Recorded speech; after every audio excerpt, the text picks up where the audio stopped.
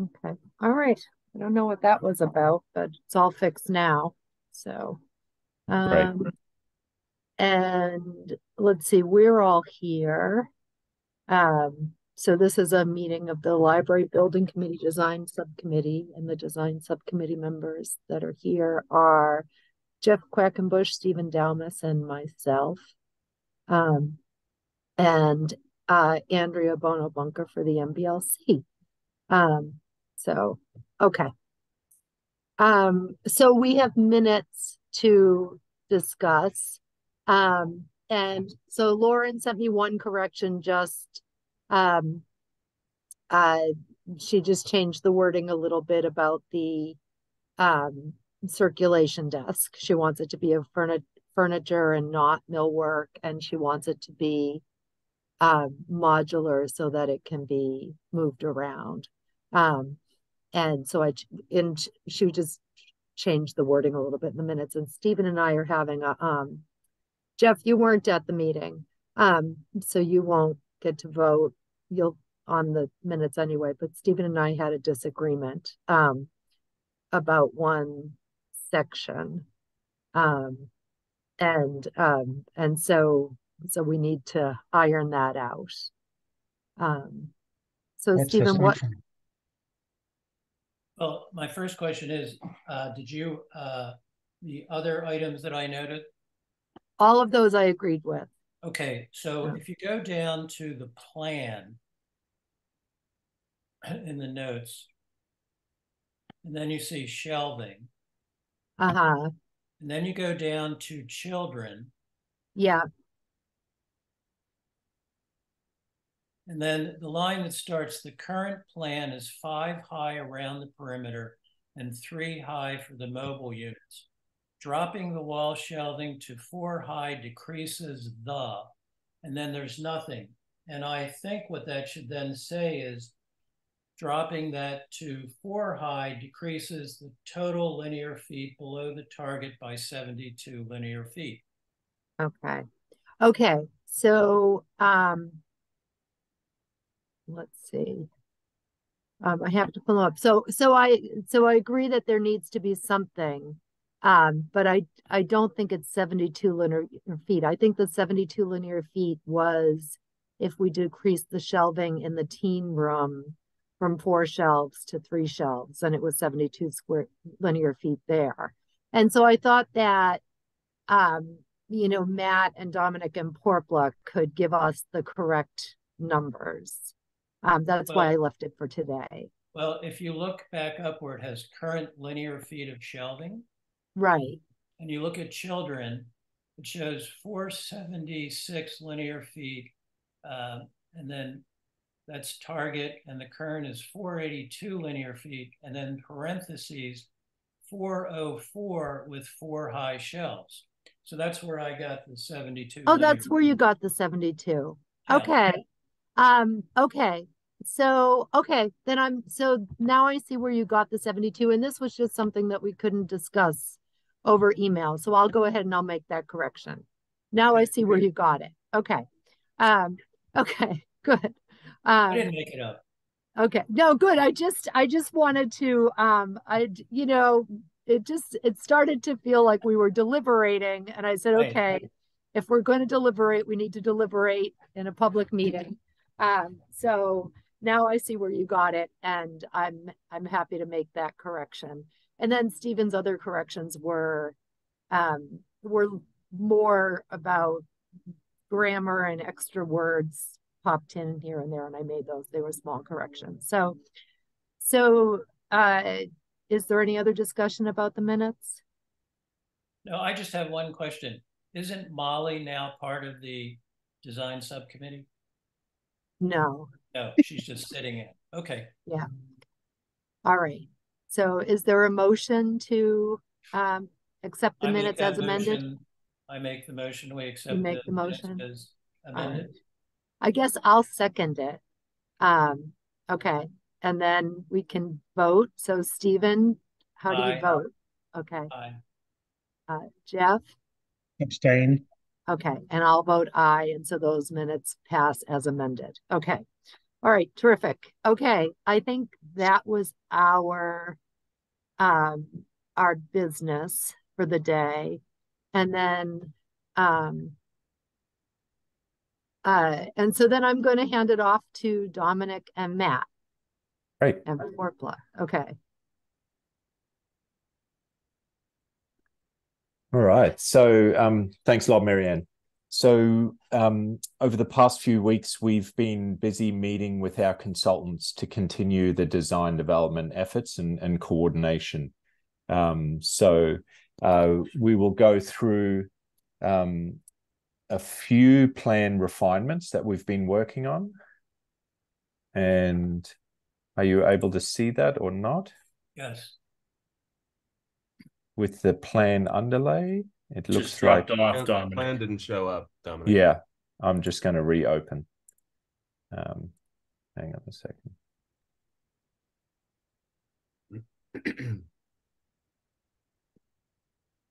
Okay, here we go. All right, let me reshare. Oops. My apologies, wrong button. Okay, can everybody see that? Yep. Yes. Great, excellent. Apologies, I think I just broke connection to the server there for a second. So we'd like to go over a few different things, a number of the, a few little things on the plan, also some coordination efforts with our consultants further in the presentation. So, and then there were some items that we wanted to discuss with you, the owner, about getting a few things coordinated as well. So starting off with the plans, there was a request, Marianne, to remove a door to the electrical room so that you do not enter directly from the meeting room into the electrical room. We've reviewed this with our mechanical engineers, and we're able to locate a door between storage and electrical. It's confined space, but it does work here with storage items. So what we have here is 5 tables that can be folded and stored, and then we have 3 chair dollies that would be able to store all your chairs. The electrical room would not need to be accessed regularly under lock and key. We were hoping to not have a door there. The electrical engineer is requesting that we have an outswinging door to that room. So they need as much of that space. We've given them, a minimal amount of space, and they need that door to be outswing. So I just wanted to give you that information. We've got a blow-up plan of that. We'll also have a look at the staff workroom circulation desk, and then the children cubby bench. We wanted to give you a 3D view of that so that you can get a sense of that as well. So, Marianne, is that storage room really big enough? I mean, you just No. lost almost 10 square feet. I agree. I agree, Jeff. So that came up last week where or 2 weeks ago when someone else raised a question. There are 3 doors along that wall. And and it, it means that we don't have as much wall space as might be nice to have because the walls break it up. And so anyway, I think that the storage space is more important than the wall space. Okay. And I do appreciate the investigation. And I hear the concern about the wall space, but I think storage space in a library that already has minimal storage space is more important. Yeah. That sounds good. So we can go back to the previous layout. The one consideration is, do we have an art track or rail to be able to hang artwork? And this configuration would allow you to have a little more space there. Right. But you do have that space on this side, and that can be utilized as such. And And you will have a little bit of space there as well. And there'll be space in between the doors for small That's right. That's artwork. That's right.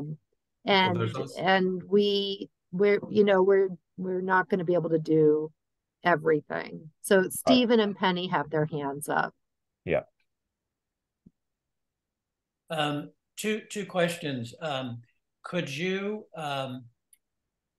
have the storage room door hinged on the other side, and then have the electrical room have a pocket door, which would be on the wall right where the current storage room door hits? Yep. And then the second thing, this goes along with Penny's concern, which I agree with. Could we have a, say, sliding door, if you will, that goes in front of the book drop storage door, so you could display art on there, and then, or whatever, and then when you needed to get in the book storage, it just slides over to partially cover the kitchen, but then you can slide it back. That's a good idea. So I investigated pocket doors. And so for the electrical room, it's actually a 1 hour rated room. And so we wouldn't meet that rating with a pocket door. So that wouldn't work for the electrical room. I think, and we have to study this further, whether we could enclose the kitchenette with some sort of system, potentially giving you, at least closing that off. And maybe there's a way that we could coordinate some sort of, additional wall space therein. And, as you say, Stephen, having a sliding door that does dual duty. The book drop is also a rated room. So because you have a return slot, there's a code requirement to make the book drop room also fire rated.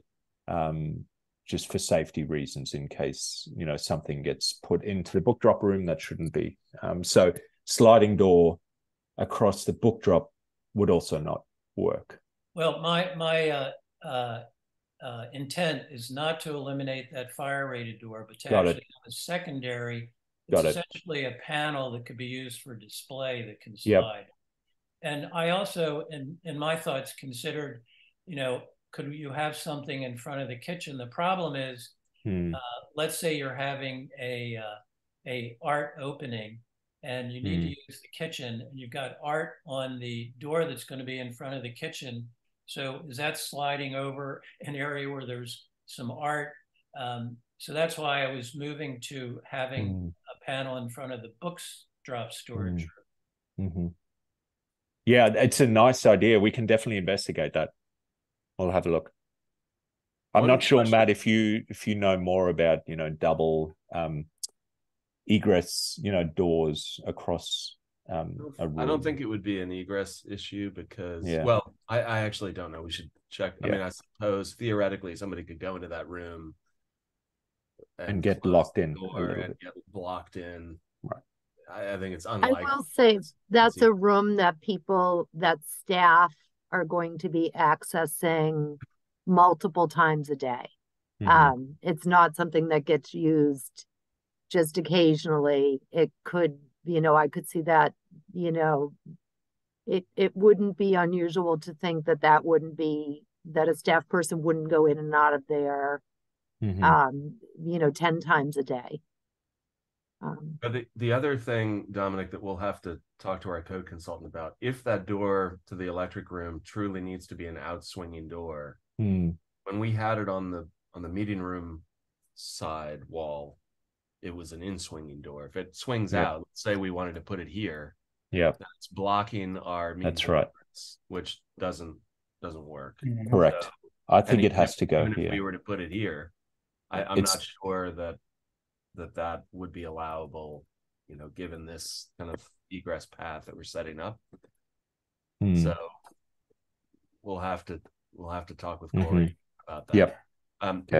One question I have, we haven't talked about AV yet, but Marianne, are you anticipating that we'll have a projection screen or a wall-mounted video monitor? Because it implicates this wall in terms of its ability to display art at times when you're not having a presentation. And if it was if it was a projection screen, the screen theoretically could be mounted in a way that it's, you know, the screen is rolling down in front of artwork, so you don't have to move artwork that's hanging on that wall. But if it's a video monitor, then it's always there. Right. Right. And I think we probably don't have to make that decision today. And 10 years ago, I would have said it was a projection screen, right? But now I think it might be a giant monitor, like the one in the basement of Town Hall. Interactive. Yeah. So, and that does mean that we do lose that space for you know, for art display.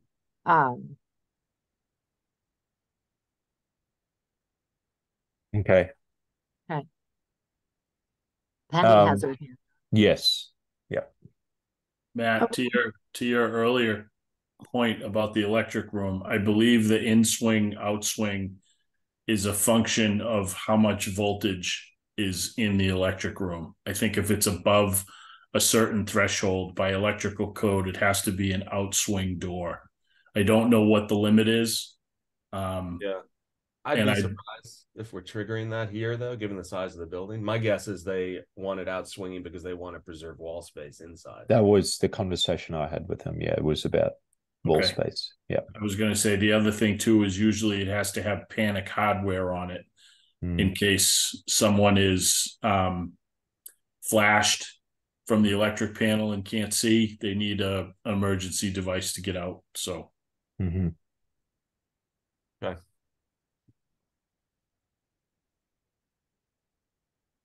Penny, did you have an outstanding question? Your hand's still up. I do. Is there any way the electric access could be from the exterior of the building? It's a good question. I don't remember, Matt. I'd be happy to entertain that. Actually. Yeah, we talked about this, Dominic, a few weeks ago, whether or not we could do that. I haven't ever seen that be the case. Exterior access is usually for something like the fire pump room, where the fire department needs to get in there without going through the building. I don't see why you couldn't do that for the electrical room, but we should check with TMP and with Code Red to see what they think. But that would solve a bunch of problems. Yeah. We are considering, just to let everybody know, that the roll-up generator access panel has to be mounted to the exterior of the building, and we're considering this location here. We've already started those discussions with the electrical engineer.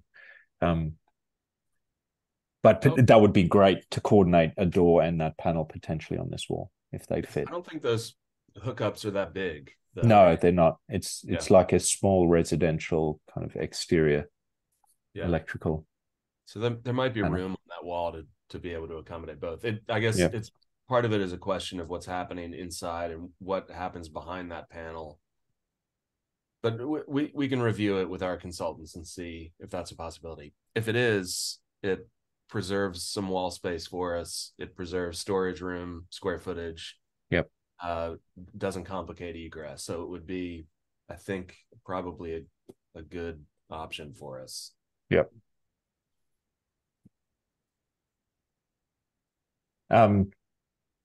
Andrea, I'm not sure who was first. I'm sorry. Andrea, I see your hand is up, and I'll get to you, Stephen, too. Thank you. So I just want to reiterate what Marianne said about the book drop storage room and how that would impede workflow efficiency if you had another door on top of that. And that's one of the things that our goal is to have as an efficient building as we can. With the electrical room, the BMS, I'm assuming it's going to be a BMS system, right? So you're going to have a building management system. Where is that going to be located? Are you going to have the system on a computer in the circulation workroom, or will it be in the electrical area? I think that's important to consider before you decide to do an exterior door, because staff shouldn't have to walk outside to go back into a room to deal with any issues that they might be finding. And even though we would like this not to be the case, most libraries have to tinker with their lighting, their everything on the BMS after opening. It can take up some time. Marianne, if you talk to Patrick and Hadley, that's one of the things we talked about at his post-occupancy. So I would just hate for something to be located in a way that it's inefficient for staff to be able to access it. That's a very good point, Andrea. My understanding in talking to our electrical engineers is that we're going to have a very simplistic BMS system. So I don't know that it'll even consist of a standalone computer, but there will be some sort of panel. And I think it is planned to be in the electrical room. So duly noted, potentially an exterior door doesn't work, or we relocate that panel. With regards to lighting, I think we're going with a local control system. But again, we're going to schedule a meeting with our mechanical engineers for them to present kind of a holistic building controls presentation for you. So we can kind of cover all those scenarios, but it's a good point. Potentially, this exterior door doesn't work in that case. I don't know how much space we would have. If we look at the staff workroom, I know we're going to quickly jump to that as well. Oh, I went the wrong way. Just don't want to double up I think I just hit this twice. Yeah, so we have a telecom closet. Potentially that could be used. So I'll coordinate with them, with electrical, and see if that works. Thanks for bringing that up. Yeah. Stephen? Am I correct that the storage room doesn't need a fire-rated door? That's correct. What if you did a pocket door for the storage room, which would then allow you to slide that electrical room door up into kind of where the current entry area is into the storage room? Yep. So pocket door here, right. And then this door could slide up here. Right. It's not optimal with opening doors into passages. I can review with code. Matt, I don't know what your sense is of that off the top of memory. Yeah, I mean, we can look at that. I think it would have to pocket, though, into the electric room wall. So we would need to make sure that we could, with a pocket, we could still achieve the 1 hour rating there. Yeah, it's true. But I mean, we could explore that. Yeah.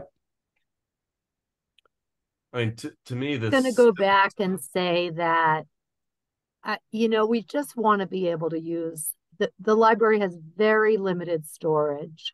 And I think that, there are going to be times when somebody just needs to take a box and open that storage room door and slide the box in. And I just want to be able to protect this library staff of the future from, not having to worry about if they're blocking access to the electrical room by using the storage closet. To confirm the way the storage room is laid out right now, so we have 5 large tables that we commonly spec. Well, the tables commonly seat 10. And so having 50 seats, we have 5 tables for an arrangement for the meeting room. And then we have the 3 chair dollies, each with a capacity to hold more than 20, but it gets a bit unmanageable if there's more than 20 on a cart. So we like to spec about 20 per cart. So hence the third cart would only have 10 chairs on it, but potentially you purchase more if you're holding a meeting with spill out into the lobby. So you could maybe, purchase 60 chairs and store them there. But you can see there in the storage room, half of the square footage is taken up just storing the furniture. Yeah. Andrea. I was just going to mention, and I know this is probably on everyone's mind too when talking about the storage room, but there's going to be a lot more materials that need to be stored in there for programming, for events, that sort of thing. I'm assuming, Marianne, that you're going to need that wall shelving and that space for all of those materials because they won't fit behind in the workroom or in the circulation area. So. Mm-hmm.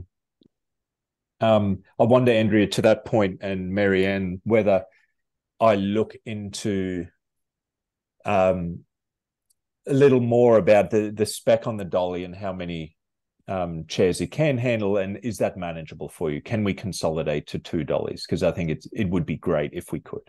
And we commonly limit to 20, but let me investigate that, because I think having an extra, that extra space is going to be critical for you as well. Dominic, is that you, Matt? Yeah, Yep. I'm just thinking about this and wondering if we flip the door to open against the kitchen, it kind of frees up that left-hand wall, and then we could incorporate wall shelving, full height wall shelving on that wall, maybe even turn the corner. Yep. Maybe you just have it on the wall, and we reserve the space between it and that first dolly. But just, to Andrea's point, trying to maximize the storage in there, figure out the most efficient way to lay that out, so we're utilizing every square foot. Yep. I was looking at this layout, Matt, and potentially having an extension wing wall to capture the door swing. Kind of, I don't know if you can see my mouse there. Yeah. And then, whether there are options to reconfigure this. Yeah. So I think the wing wall might, well, I don't know. I guess the door is going to be there, that you have to work around it. I don't know that it is necessary.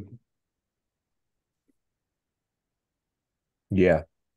We'll continue to study the storage room then and maximize storage, Marianne.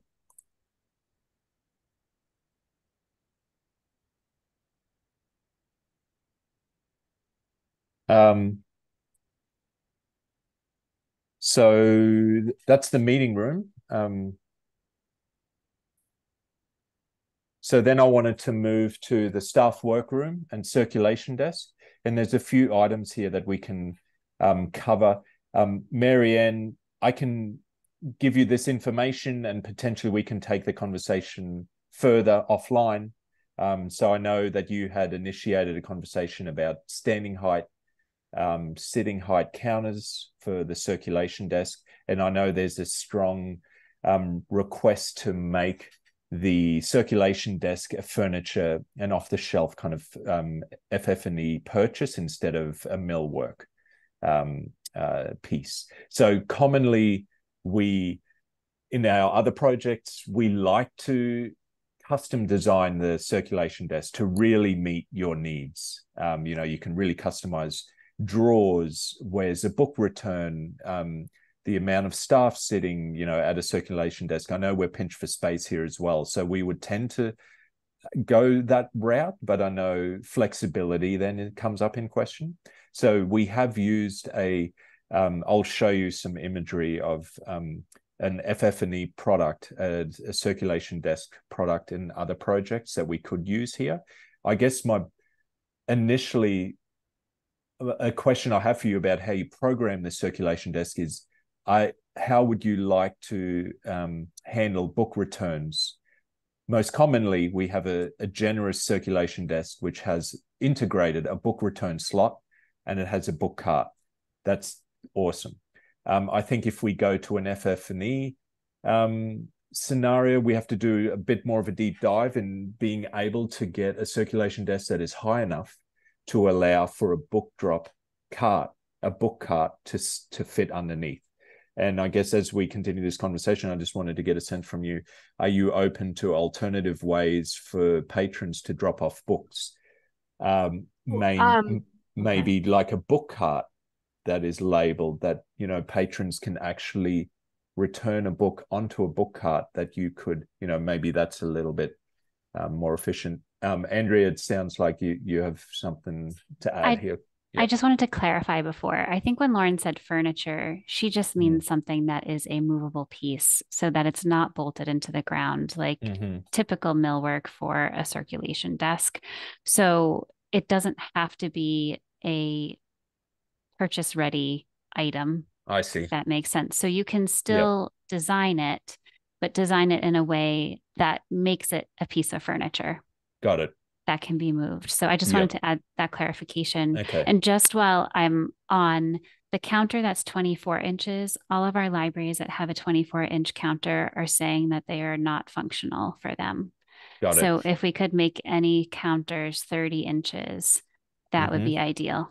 Thank Yep. you. No worries.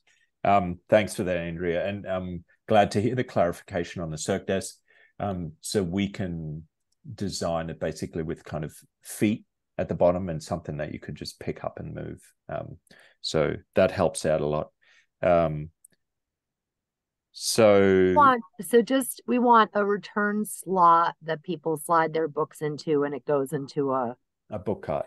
Right. A Yep. cart. Okay. Yep. Yeah. Okay. So initially, underneath the desk. Yes, great. So we will start there, and we'll incorporate that. We may look at reconfiguring how this desk lays out. Usually you like to incorporate, and I've got some sections that kind of assembly in a higher 40-inch plus countertop, and then kind of the workspace can be at 34, something a bit lower. Also to mention, we're looking at locating a printer station that would sit on a counter condition next to adults and computers. Spatially, I think it works. It's a prominent position and really there for patron use. If this feels a bit too prominent, or if it doesn't need to be in that location, I wonder if we could put it under the desk and maybe patrons have access to a printer functionality in the library, to be able to print, but then come to the circ desk to retrieve it. Or that printer gets located in the staff workroom. So there's a few options. This was a first take. Often we do have, if we have generous space, we have a printer station in a library that's readily accessible for patrons. So that would be this would be that solution, I guess, as you see it here. Another thing we could consider is just flipping it and Yep. putting the printer kind of down That's a at good this point. end of a longer counter with Yep. the computer stations here and here, just to Yep. kind of take it out, because it's not the best thing to look at. No, agreed. And then this would Right. just have like kind of a low screen, nothing you'd obviously be able to see over it when you're seated. Yep. I think that's a better location already, as you said. That's not a better location for staff, though. Too hard for staff. Because we're going to have one printer. We're not going to have more than one printer, and staff will be using it more than patrons will, and then and then a lot of the patrons are going to need help with it. So I would either have it in the staff workroom or in that location. Okay. We'll continue to look at that. Right. So good to know that we will continue with a millwork piece for circulation desk. I think the fact that we are constrained for space, every inch will count. And that, if you go with an off-the-shelf product, it's, I know the one that I will show you further down in the presentation is an 8-foot wide, and you can't get it wider than that. And this is already 9 feet to really maximize, space. So we'll stick with millwork for this. We'll include a book return slot, and we'll go from there. A change as well is that, and I'll show you some elevations to show this. I just want to go over it quickly in plan so you're orientated to these moves. Is we have an integrated shelving, 3 high shelves inside the staff room, but it is accessible to the circulation desk. So that way you could, that would be storage for circulation desk. I'll show you an elevation of that to explain that. And then on the flip side, which is the inside of the staff workroom, then you also have shelving. So it's 2 times shelving. It's back-to-back shelving, basically under counter. So we have a counter here, which is 30 deep. This is 24 currently. To Andrea's point, you're going to want this to be 30 deep. And then we have the storage closet which is kind of banked on this solid wall here. Before we move away from this plan, Marianne, I know that you had raised questions about standing, more of a bench height for countertops, or, the question is, do you sit at a lower desk height for circulation desk, or is it actually more a bar height where you can either stand at, or you can have a bar height task chair to sit at? So it depends who's there and what the preferences are. I was thinking that was more for in the staff workroom. Got it. So some people like to stand. It was interesting. Yep. We were just, I thought everybody liked to stand at the counter I like to stand at and work at that height, which was the higher height. And when asked, everybody, meaning what other person, because that's how many we have 2, the other person preferred the lower height. So it would be good if those counters were different heights. Yeah. So to that point, to maximize shelving in this location, to get 3 high, this would have to be a raised stand-up counter. And I think that would work really well here. So potentially this could be your standing, which kind of works well with looking through the glass. And then this could be your seating counter, if that works. Andrea, I see you have a comment. Can you make one of those furniture with a sit-stand desk, sit-stand counter? Marianne, how would you feel about that? So I'm sorry, a truck was going by. Did you say a sit-stand desk? Sit-stand desks. You can either get it so it's powered or manually operated, so you can bring it up or down to whatever height you desire. So I would like to avoid things like that, just because I know that Irving's has been problematic from the first day. So it depends. You mean their circ desk area? Yep. So this would be much different than that, because that was kind of, I know what you're saying about that. Many libraries have the sit-stand desks at their staff stations that are it's a desk that gets raised or lowered without any other component having to go up or down with it, unlike the desk in Irving. So this is a much more simplistic version of that. And you can even get it manual. I'm standing on a manual one right now. So you can crank it up and down. Depending. So it's one way to have more flexibility if you foresee needing to use that space and look out into the main library at whatever height you need. To that point, Andrea, we could have that as a furniture piece that sit-stand desk, take the place of this counter, and then this could be your millwork at counter at the bar height. So this would be raised already, and then this could be your furniture item. Or if you want to program this as lower, this could be your standing with shelving underneath.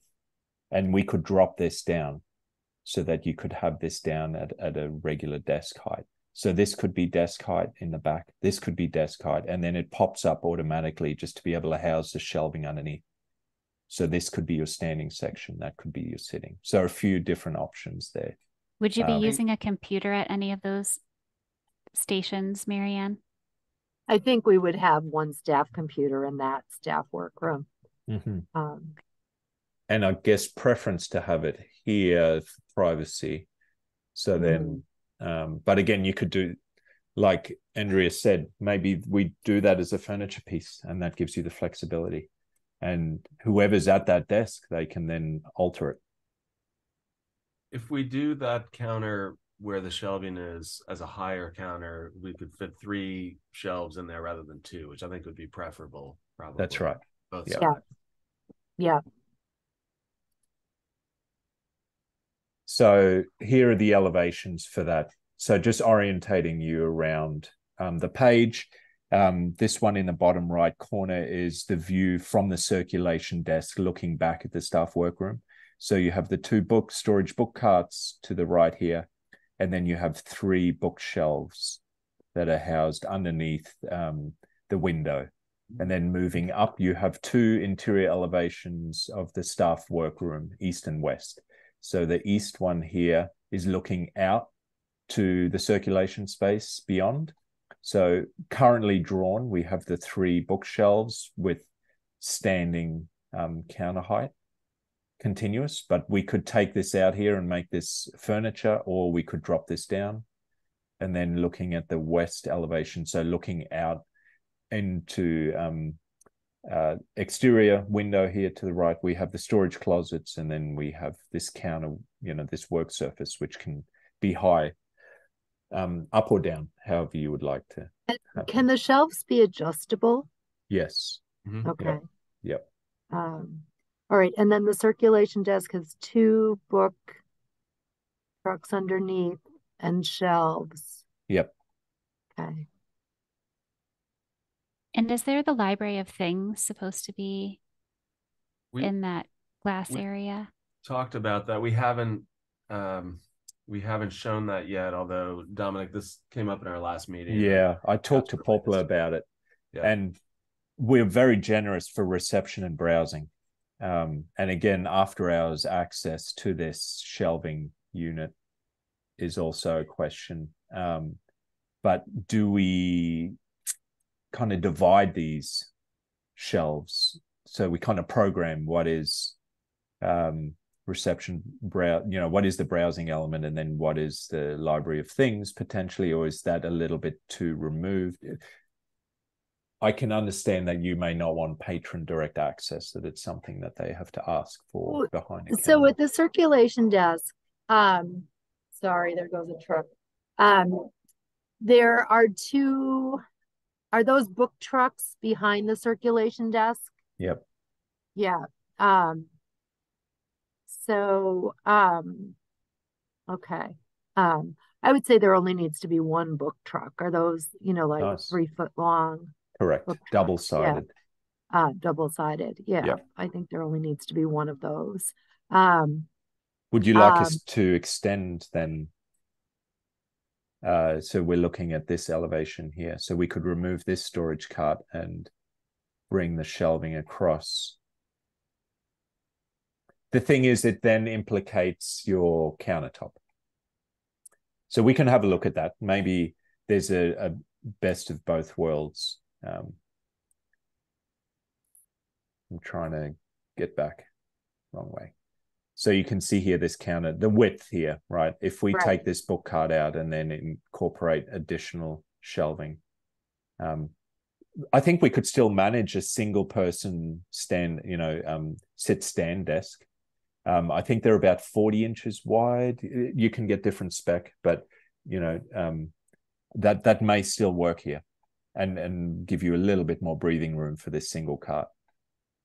Back to the library of things question. I know we had talked last time about it kind of living here behind the glass or in front of the glass, but somehow sort of integrated into the glass between the staff workroom and the circulation desk.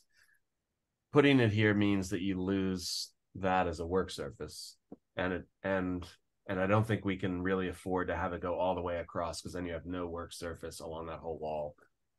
So to Dominic's point, and the fact that we have all of this space available to us, I wonder if there's a way to incorporate it here and then try to find a solution to the after hours security question by, and I've seen these in retail applications where there's display shelving for merchandise, and then there's a kind of concealed roller screen that comes down in front of it that's sort of lockable. So effectively closing off that display area. We've got room and a soffit above to hide something like that could roll down and potentially close that off. So we could look into that as a possibility for securing that whole section or half of that, depending on how we're using that shelving.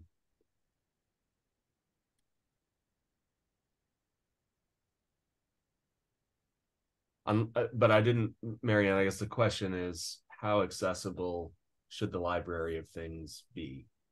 I think the library of things in that location works. You know, it's a collection that doesn't really exist yet. Um, but uh, but but I do think that that location. How deep is that? Um, that Is little. these shelving units here? Yes. Yeah. Typically 12 inches. So But 12 we could make inches. that deeper. There's Okay. really, we've got some flexibility there. It could be deeper. Okay.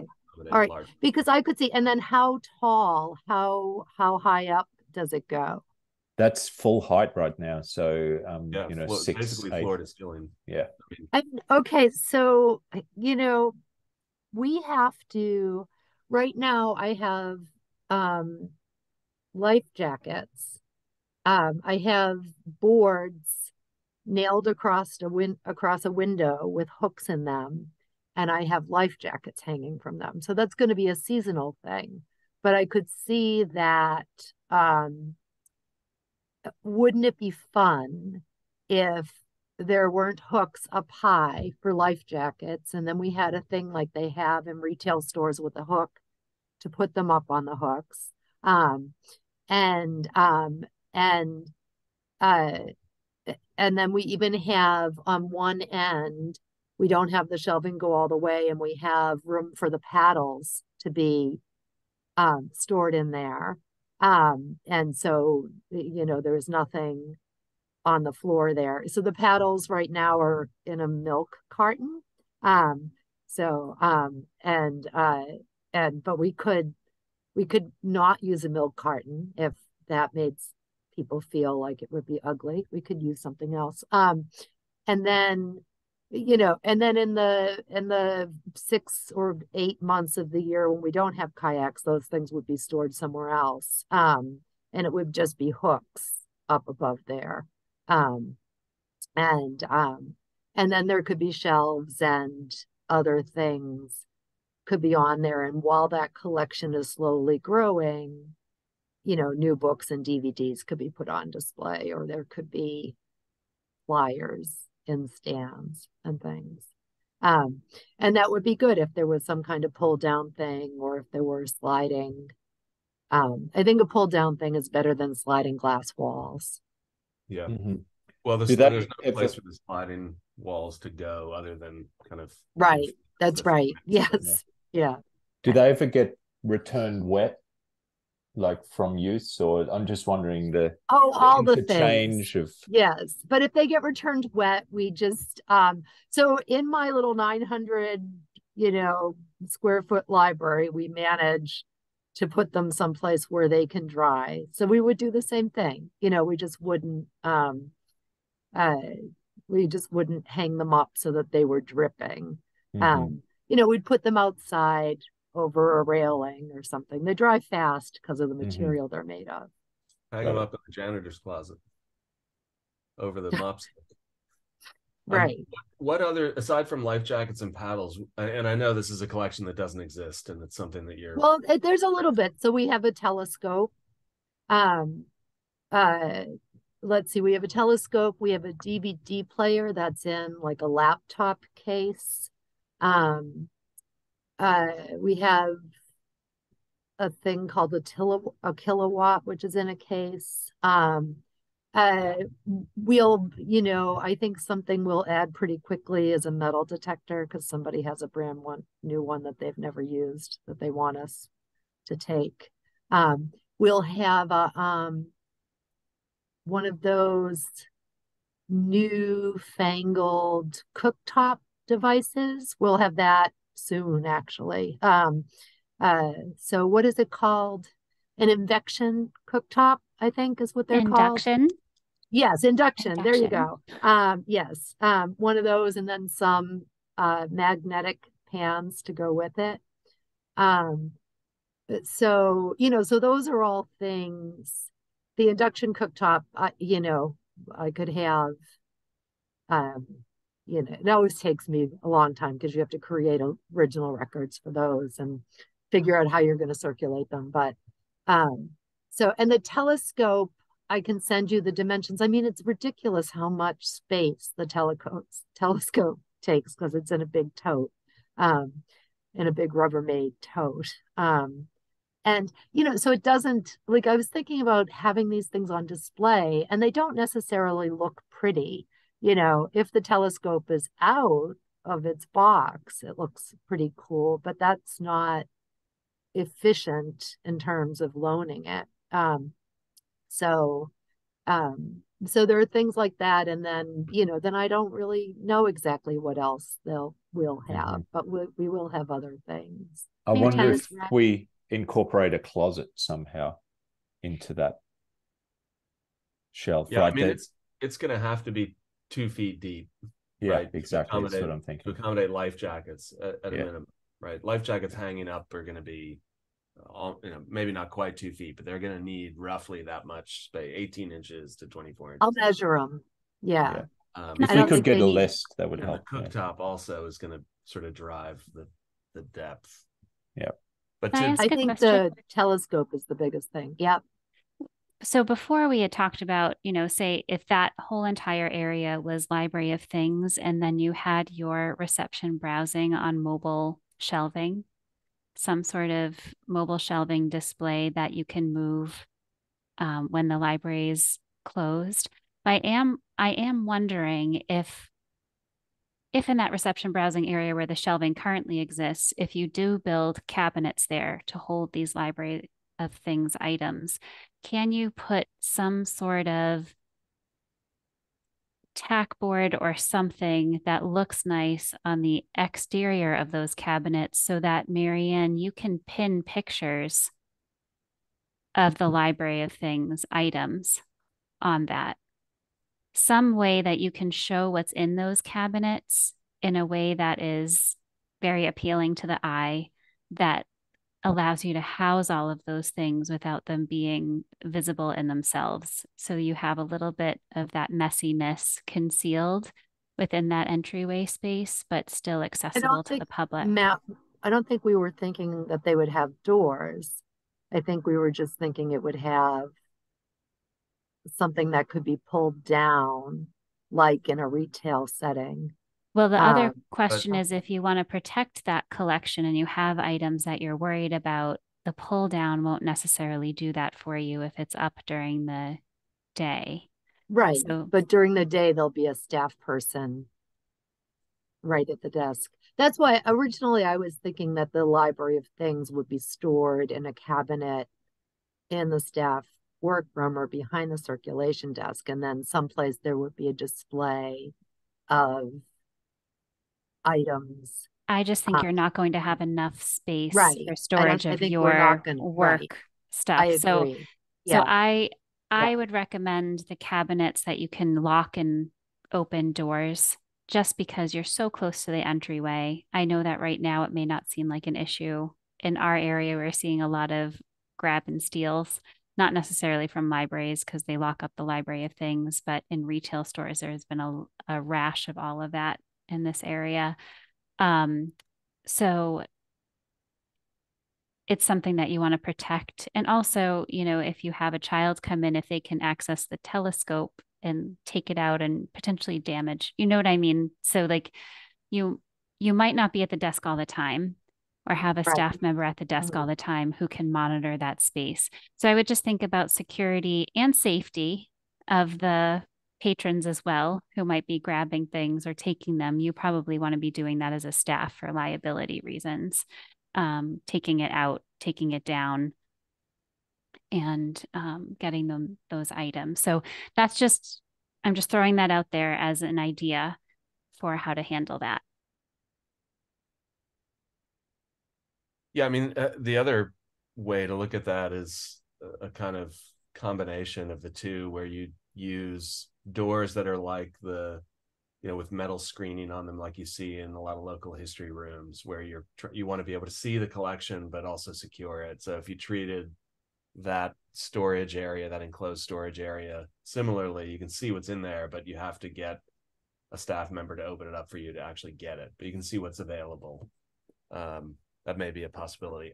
Another thing that we could look at, Dominic, and I know we've talked about this before, and we're constantly fighting square footage here, but we had talked about extending this bump out down to kind of incorporate the telecom room. And if we could somehow figure out a way to create a bigger space here that allowed us to get both the telecom equipment, but also maybe that becomes a storage room for some of the bigger things like the cooktop and the telescope that maybe you don't want necessarily on display because they start to drive the size of it so much. So I think we should look at that as a possibility. It takes it out of play visually, which may or may not be the way you want to do it, Marianne. But we can look at it. I think though, regardless, you're going to have some way to display those. So what would be the most efficient use of space? Something that you can display what is actually in the library of things while also holding it? Or how would you handle? So these are just questions for you, Marianne, as you think about this space. How would you handle it if those items were behind that telecom room and then you had the display in that reception browsing? Because if you're just having pictures of those items up for people to see with no utility behind it other than that, is that an efficient use of the space for you? So that's just a question. I think if you can grab any extra storage anywhere, I would do it. So regardless of whether or not the library of things goes into that room behind the telecom room, but just thinking about, dual purpose of the space, using it the most efficiently as possible. So there's one other thing that we've talked about just a little bit that I don't see pictured. And that's a self-checkout station.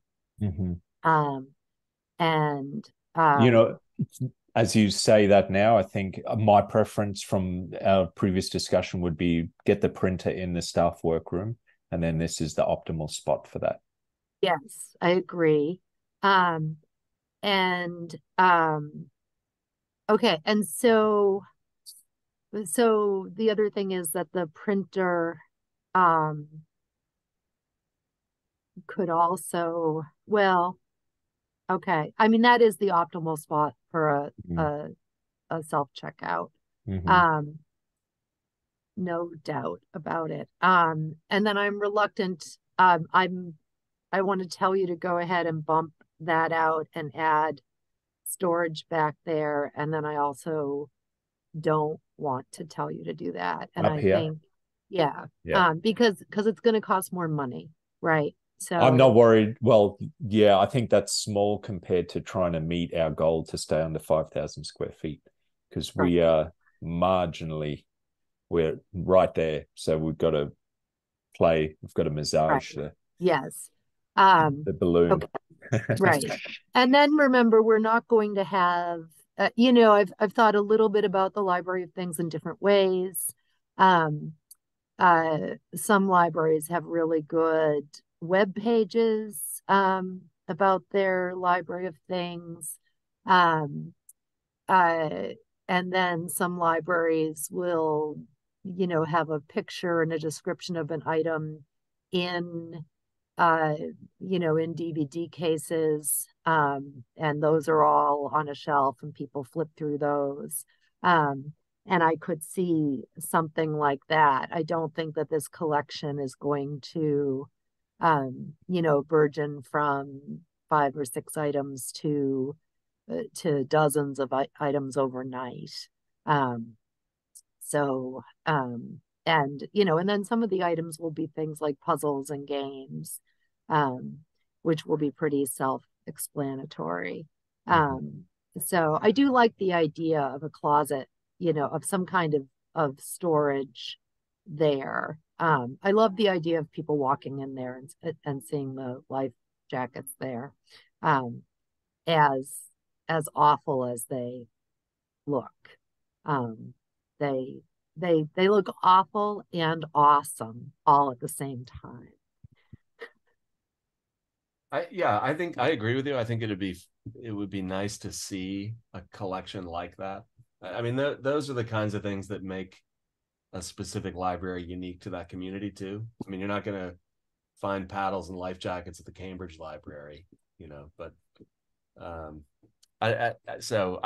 all for displaying it if there's room for it, Right. and if there's a Right. good practical solution to it. Yes. And, and like a couple of rows of hooks up high, and then one of those poles like they have in retail stores. I'll just run in and grab one and run out with it and take it. Because I hear that people do that in retail stores nowadays. And, I imagine I can get something like that easy enough. And that would be fun. I mean, because we have life vests, I get multiple requests every summer just to borrow life vests. And because we have such limited space, we only have enough to go with our kayaks. But I'd like to be able to have enough life vests that people could just borrow. What about those freestanding coat hook? Like the hat hangers. Freestanding has multiple hooks. You could just have a tree and this kind of hook tree that's freestanding on roller casters or something. Right. I hate those. Okay, cool. No, not happening. Yeah. So, oh my God, we just sold one at the tag sale that came from a really fancy art show. And it didn't even occur to me to save it for that. But it's better actually if they can be kind of stretched out because they're different sizes. And you need to be able to find the appropriate size. There are, 4 different adult sizes and then 2 different kid sizes. So it's nice if they can be spread out by size. And I'll measure how deep they are now because they're hanging up now to a hook, and I'll measure how deep that is. And then we'd want a couple of it, and then they're squishy, right? So, but the biggest thing is, say if the telescope were out there on the bottom in its Rubbermaid tote, and then the closet were as deep as the narrow, so the long, the narrow width. And, that could be on the bottom, and then that could then dictate how high that shelf is. And then maybe the cooktop is also on the bottom. And then if you could send those details to us, that'd be helpful. I will. That'd be great. Yeah. I'll measure I'll measure the telescope and I'll measure the life vests when I get back in today. Is the Rubbermaid tub, it didn't come with a telescope. I assume that that's just an easy way and a safe way to store it. Well, yeah. So it's how it's stored and transported, and the astronomy club that provided the telescope, put it in that, and it's it's much bigger than the telescope. Right. What I was going to suggest is I wonder if it's worth investigating, because there are a lot of sort of aftermarket storage solutions, bags for all kinds of things. There must be out there a padded bag that would be big enough to house the telescope and protect it in transport, but be smaller than a Rubbermaid storage tub. It is how they've done it for all of the libraries. It also comes with 2 pillows. The bag comes with 2 pillows? The storage tub. Storage tub. Yeah. And then there's a telescope, not a telescope, binoculars in a box that are also in the tub. Yeah. So you haven't borrowed your telescope from your local library, Matt? No, I have not. Oh, you're missing out. So, all right. Nice. Great. So we'll consider all of that, Marianne, and once we get that information from you, that'll help us program. So this has been really helpful. That's covered a lot of this space. I'm happy to move on unless anybody else has any other comments. I just want to say one thing about the printer station.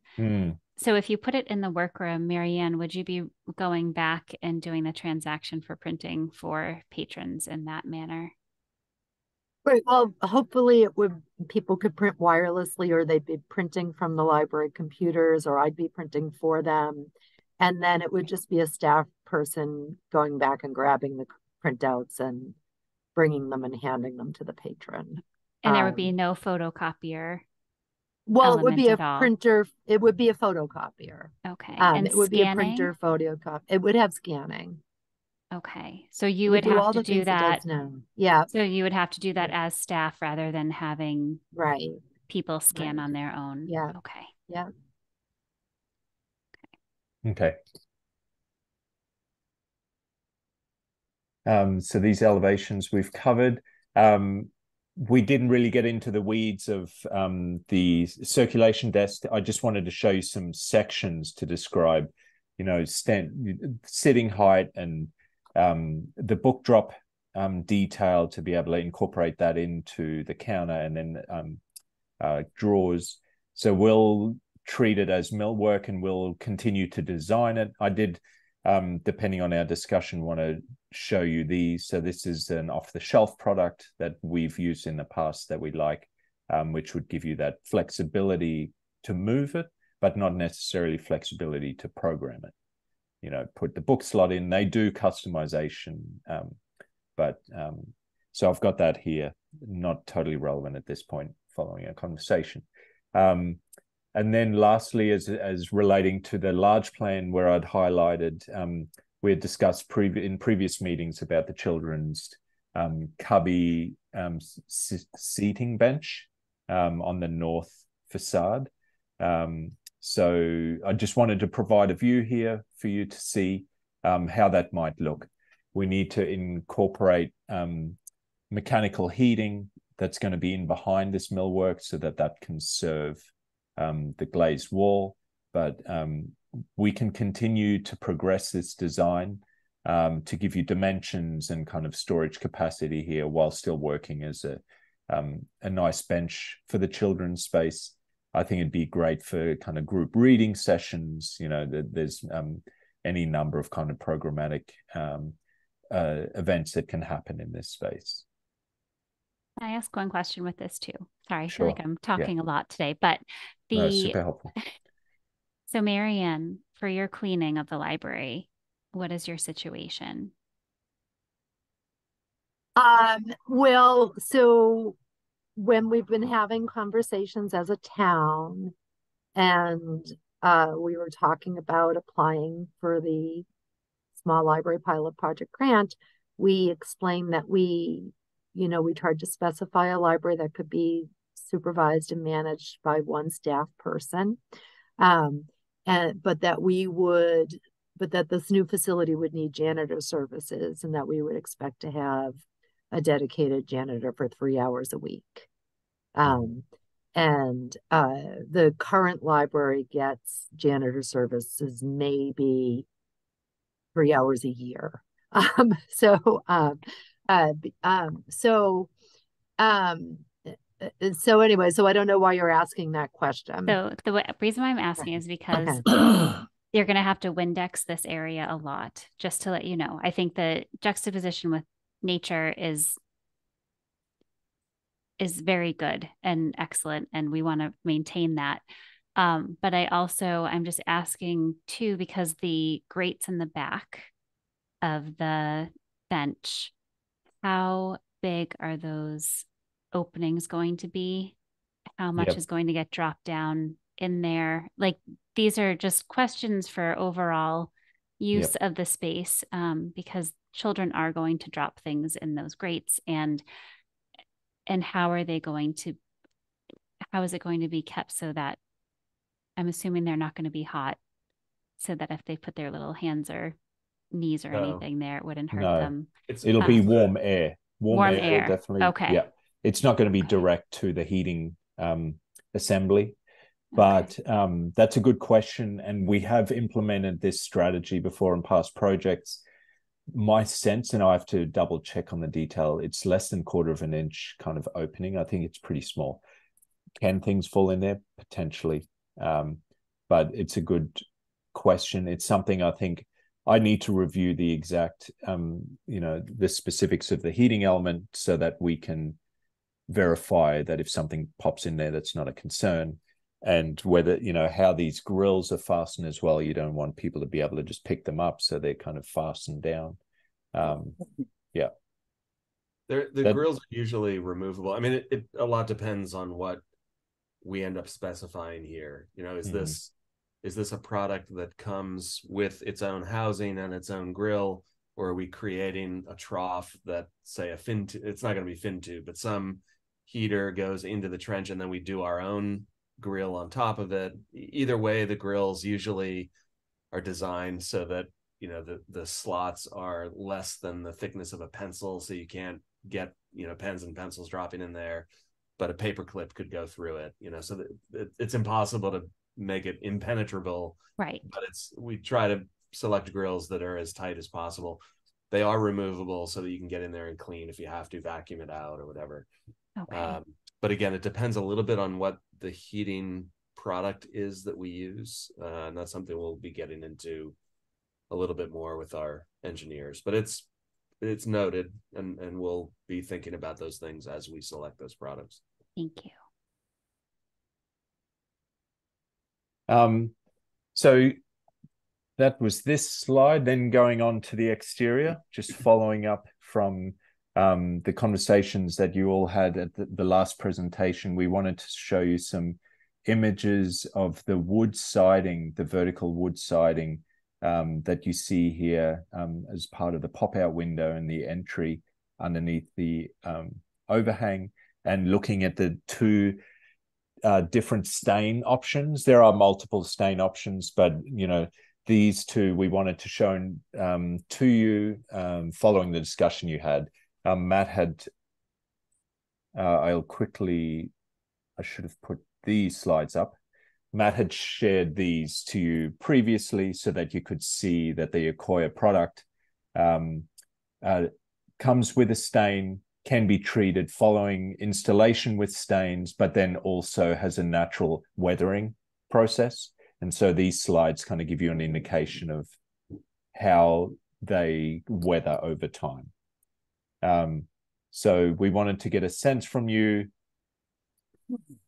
what you liked out of the two finishes. So we have a more natural look here up against a darkened stain, like a blackened look. And then I'm looking at the east elevation as well, the natural against the blackened. We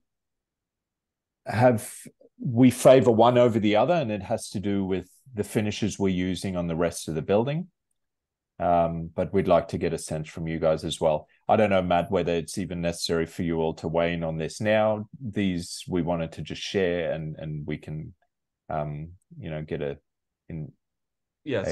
preference from. Basically, this is a question of aesthetics, but it's also a question of maintenance. And Jeff, you weren't on the call last week, but just to bring you up to speed, Accoya is one of the modified wood products that we've been considering. Unlike some of the other products like Kebony or Adobo, Accoya is a chemically modified, not thermally modified wood. So basically they pickle it with a kind of vinegar solution. Of the modified woods out there, it has the best warranty by far. It's a 50-year warranty. That warranty is affected by different things that you do, like is it above ground? It's actually rated to go below grade too. We're not doing that. That affects the warranty. But the other things that can affect its performance over time are the treatments.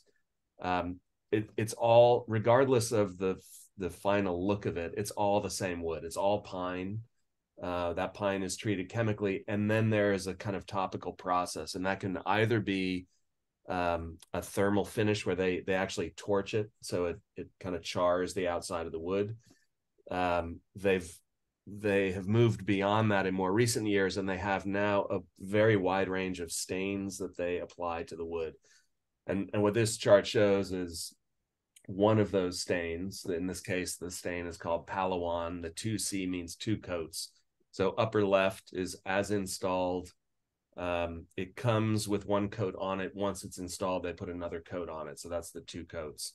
And then this is weathering over time. This is accelerated weathering because it's on a 45-degree angle out at their plant in full sun and rain. So it's a lot more exposure than a vertical surface would get.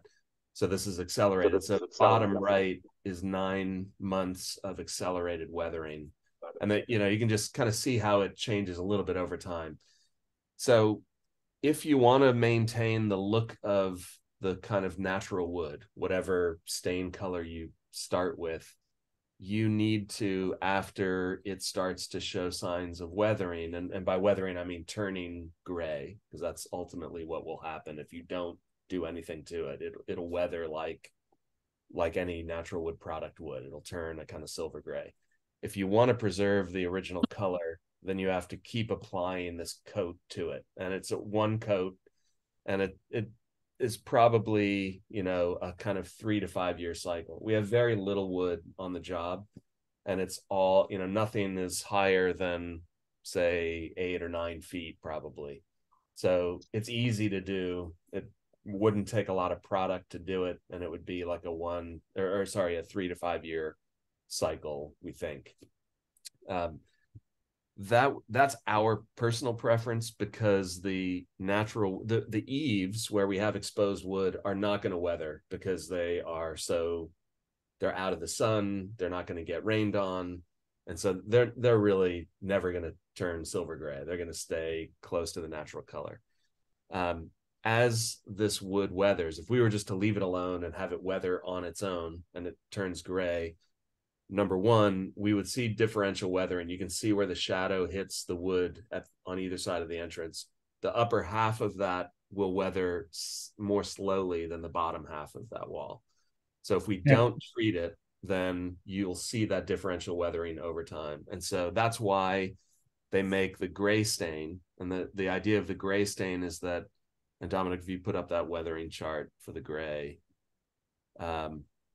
the gray stain is a way to hide the differential weathering and just kind of let things take their course, but not see what's happening sort of behind the scenes naturally. So upper left is as installed with a gray stain. Bottom right is as the stain kind of wears off, but the wood is weathering on its own naturally. It's turning a kind of silver gray on its own.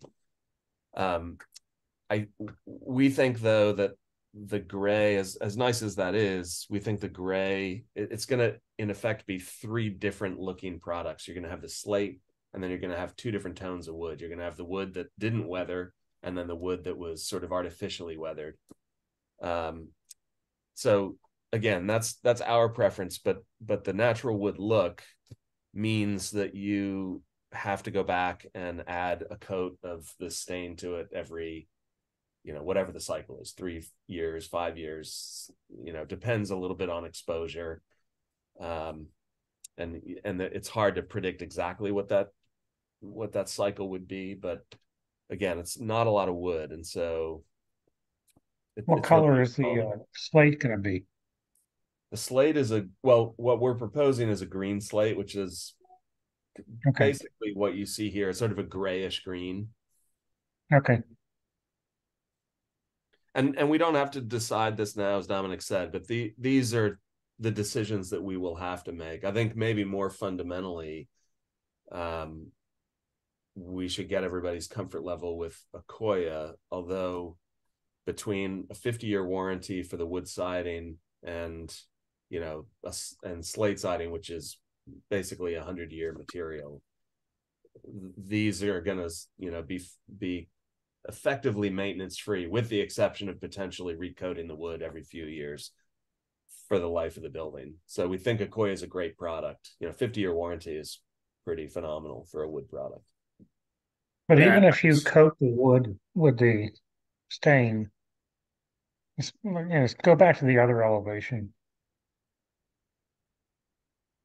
you're still going to get a difference in coloring between what's protected by the overhang or the roof and what's not.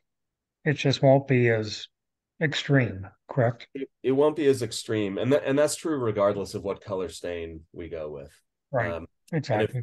Dominic, if you put up that weathering chart again for the quote unquote natural color. Yeah. So, I mean, these are in a fairly tight range, right, of weathering. So, but yeah, to your point, you may have in the same wall a section that looks like, the upper row, and then a section that looks like the bottom row, kind of in the same wall, depending on its exposure and how much sun it's getting. But it's a pretty tight range of weathering difference, I think. And this chart is showing something that's stained, or this is the natural? No, all of their products are stained. All the products are stained. Okay. Yeah. All right. So it's a question, unless you go with the charred wood, which is actually, like the sort of traditional Japanese treatment where they basically flame torch the surface of the wood, and that char creates a protective layer, sort of like Core 10 steel. The rust is the protective layer for what's behind it. The rust. Okay, so the decision isn't so much no stain versus stain. The decision is really what color stain. Exactly. That's right. So all I can tell you is now that Stephen and I are on the building committee, maintenance on town buildings is not stellar when it comes to exterior painting and staining. So that's something that we'll have to deal with as an issue, no matter which way we go, Marianne. Right. So, And so it's a 50-year warranty if we do nothing. Right. no, we have to do something. It's a 50. Yes, the product has a 50-year warranty. But it has to be stained for the 50-year warranty. It has to be stained. Yeah. Okay. It has to be stained every 3 to 5 years. No, it has to. No. It has to be stained initially. So it's when Right. it's installed on the building, it's gonna have a stain on it. It might be that you put it on the building, it only has one coat of stain, and you never put another coat of stain on it, and it's not going to change the warranty, but it's going to change the way that it looks over time. So the decision about staining, what one coat, two coat, color, is purely aesthetic, has nothing to do with their warranty, as far as I understand from my meeting with their rep. The other thing I'll mention is that they have I think I mentioned this in our last meeting, they offer a program where they will come and install a mock-up on your site in whatever orientation you want, and as many of these as you want. I don't know how big they are, maybe 4 feet by 4 feet or something like that, but a size that's big enough that you can see it and you can kind of see how it performs over time. And it's a couple $100 per panel. So if you want to see what it looks like in real life, and you want to see what it looks like from now until the time this goes out to bid, we could install a couple of panels out on the site and defer the decision about what kind of stain we want to go with until we sort of see it in real time. So that's an option. Okay, and OE's recommendation for stain color is which? I mean, from, again, purely aesthetic, I think our recommendation would be to go with the natural, to kind of preserve the natural color, because as it turns gray, it's more different than the eaves, which are also wood, but they are not going to weather the way that the siding is. And so I think to keep it a simpler palette and have the color of the slate and the color of the natural wood, to us seems like a better choice. But I tend to agree with that logic. Yeah.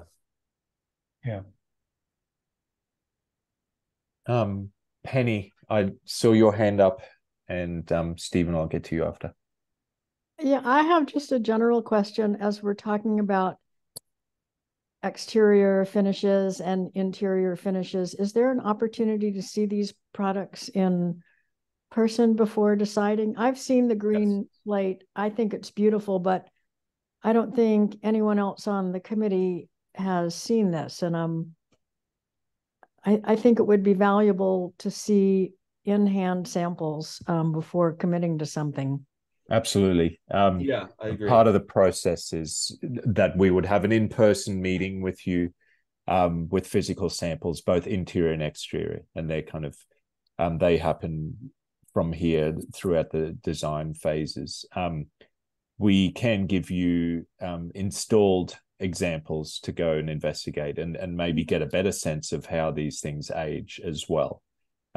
We've used, the slate, for instance, on the Norwell Public Library.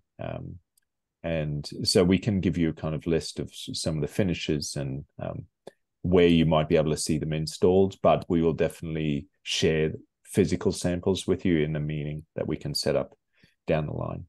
Yeah, and we'll do that in a way that you can see all the materials together. So the slate, the wood, the proposed color for the window frames, the roof color, and the concrete faced insulation product that we're suggesting for the base of the building.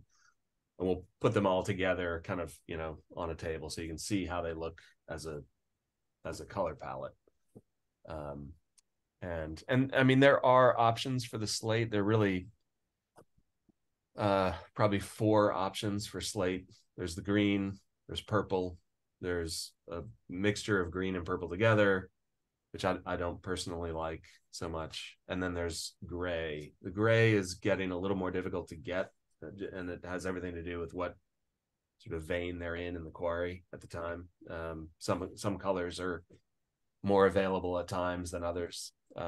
Right now, from what I've heard, the gray is a little harder to get. Green historically has been the most reasonably priced. We also think it would look nice in this context with the kind of natural context. Stephen, you had a question.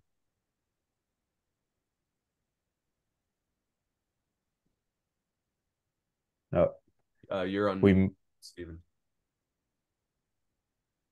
Sorry. I think Matt answered most of my questions, but at Norwell, is that the green slate? Yes, it is. Yeah. And is it the same siding with the stain that you're preferring? It's not. That's actually Alaskan yellow cedar. Okay. And it has a weathering stain on it at Norwell. So that's not the natural cedar color, but it's close to it. But it would be similar to the lighter stain on this. Okay. Yeah. Okay. Thank you. Great. Matt, there are competitive products to this out there. This is not a proprietary type thing. It's not a proprietary thing. There are other products we could specify.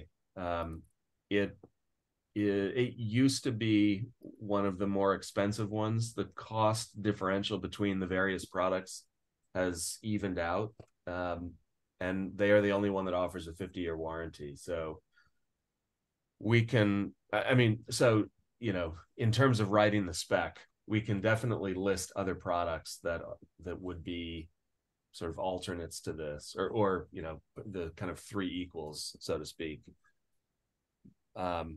This would be our preferred, and so we might want to think about how we write the spec to sort of suggest that this was the basis of design, but here are a couple of other products that you could use.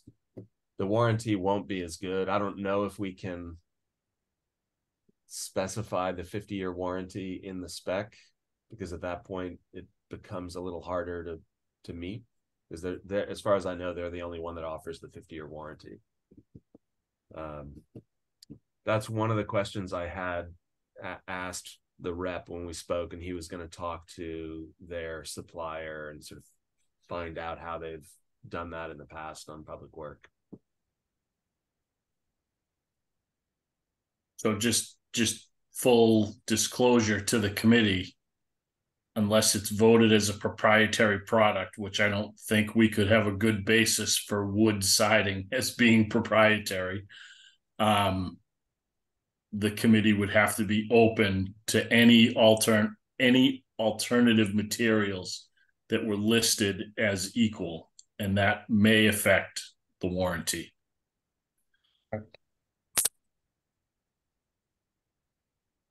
Yep.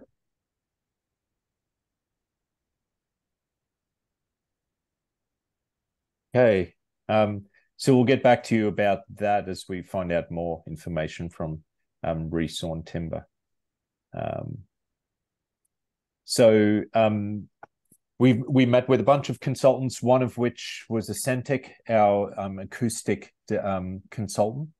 And so I wanted to quickly go through a couple of items that were brought up, namely acoustic treatment in most of the rooms for sound deadening qualities.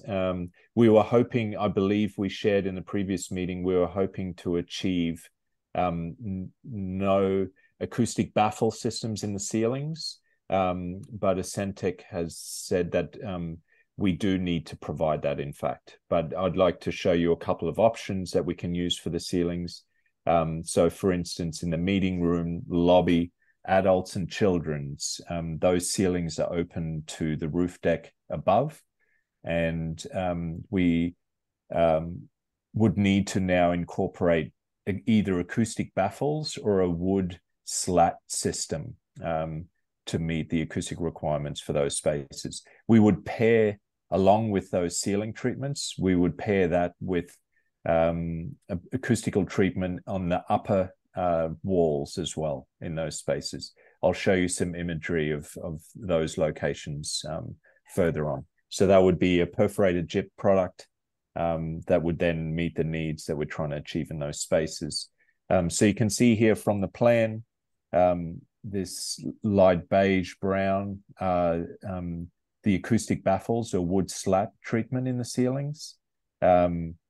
The pinkish is perforated board, gypsum wall board that we would use in reception and browsing. We would use just hard gyp in the restrooms, whereas everywhere else in the lower ceilings, noted in blue, would be an ACT, an acoustic ceiling tile system.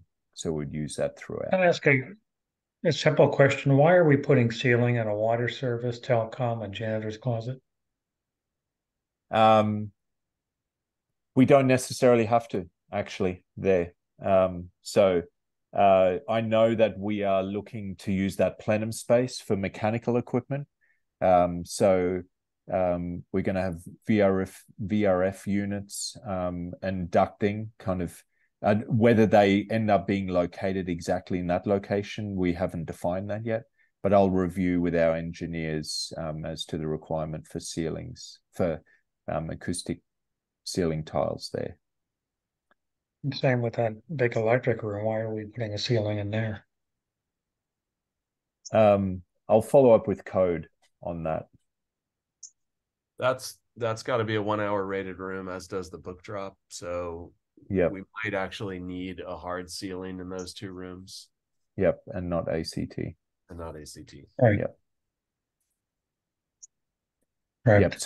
So I'll review that. To your point, though, Jeff, I think as long as we can, we don't need a ceiling in water service, telecom, janitor's closet, storage, even, really. As long as we recognize that we're going to have equipment and probably some duct work and things like that above, that it would all be visible. Again, I think electric and book drop will need a ceiling to get the rating in those rooms. Mm-hmm. If there's an opportunity to save a few bucks and not do a ceiling, we can certainly do that in the rooms where it makes sense. Well, it's also going to be easier to run your cabling if there isn't a ceiling to mess with. Yeah. Yep. Okay. Minor. Yep, that will make those revisions then for those spaces for sure. So that's covering ceiling and wall treatments as per this reflected ceiling plan. There's also a couple of other notes that I wanted to bring up here. We are using a demounted glazed wall partition system for the staff workroom, teens, directors, and study rooms. They are also being evaluated by the acoustic engineer. So what is nice about those systems is that you can get acoustical ratings for the doors in one system. It's a kind of off the shelf. It simplifies installation. You just have to frame out a rough opening and then this system can be installed. It also gives you long-term flexibility in those spaces that they're demountable, so you could just simply remove them. I also wanted to bring up that they recommended that we provide acoustical rated wall assembly around the director's office. So that's going to be a double, it'll be an offset double stud wall assembly for these two spaces, giving you privacy in this space. And they also recommend on top of that, a sound masking speaker system for this project. So that's accomplished with, it's basically a speaker system that you can either hang in these open ceilings, or you can have them recessed within ceiling systems that would be located in public kind of thoroughfare circulation spaces, adults and children's. And they emit a kind of like a white noise. It's barely noticeable. I think it's pink noise. Is it pink? Oh, it's called pink noise. It's nice. Pink noise. Yeah, there you go. It's kind of like a very light hush kind of sound, and it gives everybody in their local space the sense of privacy, because you pick up that sound instead of the audibility of a conversation happening way over on the other side of the room kind of situation. So it's something that we've used commonly in our past projects. We recommend it here. We'll roll it into the DD pricing effort and see where we land with that. They're generally fairly inexpensive on our experience. So we'll look to incorporate that and coordinate that into this project. It's a system that won't be installed in the meeting room, but directly outside we will. So it would be the lobby, reception, browsing, circulation, and the larger spaces. The smaller offices and workrooms, studies, they don't need it in there. Dominic? Okay, questions after somebody else. Sure. Go ahead, Andrea. Thank you. So we've been doing our post-occupancy visits from after the pandemic. Well, we're still in the pandemic, but you know what I mean. They've been a normal operation for a year. And we are hearing that the perforated gypsum board is not effective, especially in spaces that are tiled. So I just want to bring that up as a concern, that it's not actually mitigating sound in the way that I think it's intended to. And I don't know if that's installation or exactly what the issue is, but I just wanted to bring that up as a potential concern, especially given that that's going to be the noisiest area in the library other than the children's room. Yep. Thanks for bringing that up. In our discussions with Ascentech, the specificity of the installation is critical to its performance, and that's something they want to oversee as well. So we were having discussions about how we install it and making sure there's insulation behind it. The other thing that they brought up was it's a relative adjacency to mechanical equipment as well. And so, if you now have a perforated product that behind which you have mechanical equipment, that's also a consideration too. So we're going to vet products as well, and it depends on the perforation size, the array of the openings. So we're glad to have them on board, because they'll really kind of scrutinize that product, its installation, and make sure we get the best STC performance out of it. Did they do that on Norwell? Just out of curiosity. Chris Genter led the coordination with it. I don't remember, Matt, whether we had them on board. If Ascentech was involved in that or not. Yeah, I would just check in with them, because they were one of them, and it wasn't. There were other libraries designed by other firms that had the same issue. So, it's a good It's a good point, and I know the specific concern that was raised in Norwell, where we did have tile and lower ceilings than these conditions, and we only had perforated gyp there. That was for Norwell. Here, we are coupling with a baffle system in the ceiling, so I think we're already going to be, many steps ahead in the performing capabilities of these spaces. Thank you. Yeah. Stephen, you had a question. I think Jeff was also want to speak. So I understand acoustic baffles. I don't understand what the wood slat means. Can you explain that? Yeah, absolutely. I'll show you examples of it. So it's basically a wood slat assembly. The slats themselves are about 1 inch wide, and they come at different depths. And it's an array of them on a backing structure that is then coupled with an acoustic insulation behind it. So it's installed with an air gap behind. It's usually actually installed in a ceiling grid system, so similar to an ACT grid system that you suspend. These can be hung in that. It's basically, maybe I should just go to an image. I'm going to race ahead here. Can you all still understand that? I didn't actually have a product, but am I still sharing, or did I? No. No. Okay. We see you. Yeah, nice. Definitely not a slat system. So if you can see that there. So this was the project we used them in Webster. And here I think they're about a 4-inch deep wood panel. So they're installed vertically. The ceiling? The ceiling in this picture? That's correct. Yep. Oh, okay. Now I get it. Yep. And so because of the air gap between each slat, you're allowing for the sound to kind of dissipate within that assembly. It also comes paired with a backing acoustic insulation behind it, and that helps deaden sound as well. Yeah, the wood is really just a visual screen. Yep. The real acoustic performance is what happens behind the wood, right? You have a couple inches of just raw fiberglass bats, basically, that are absorbing the sound, and the wood makes it so that you don't see that stuff. Yeah, it's the kind of cosmetic. So you would attach this on the underside of the wood deck ceiling?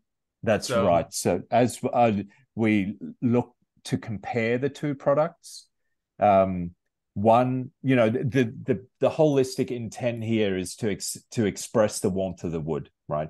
We're using glue lamp structure. We also have tongue and groove decking as one option here. And so one option would be to use acoustic baffles, which are suspended in between the structural cavity, allowing you to see through them and up to the tongue and groove decking.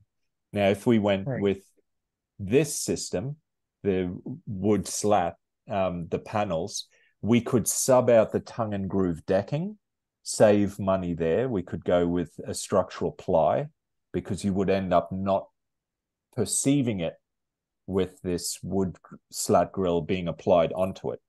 But we're bringing back a holistic wood expression to the ceiling. And then still achieving our acoustic performance. So we're presenting here two options. Initially, I think in the beginning of schematic design, we were considering these acoustic baffles, which we had done in Norwell. But they come in different colors, so we could get close to the tone of the glulam or the tongue and groove decking. But if we go to this system, we get similar performance. The additional cost of these wood slat acoustic panels can be offset by the fact that we would change out the tongue and groove structural decking to just a regular ply.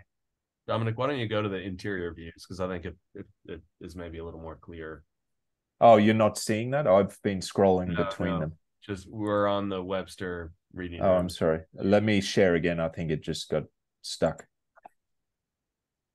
I'm going to stop share and share again. Can you see that now? Yeah. Yeah. So that's the slat. Yeah. So this And is that's the the slat. back. Yeah, that's right. Sorry, I switched between the two. So the wood slat here, you can tell, gives a more cohesive wood aesthetic compared to, there's a more intermittent wood warmth, but you would be able to see through these baffles. So we've now located something that is realistic to meet acoustic goals, acoustic performance goals. So we've included an additional row of baffle here to meet performance requirements. And you can see here again paired with an perforated drywall treatment of the wall, of the upper wall here on the left. And Dominic, keep going to the photo of the interior of. All right, so that's the perforated gyp. These are the baffles.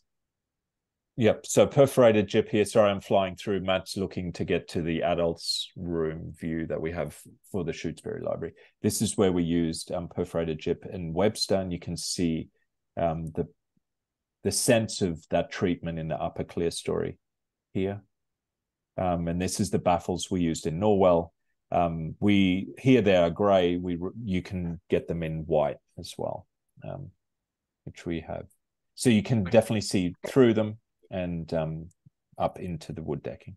So with the baffles, we think that it's important to hang on to the tongue and groove wood decking, right? Because you're still going to see that wood decking, and the benefit is it's structural, but it's also cosmetic, right? You're exposing the underside.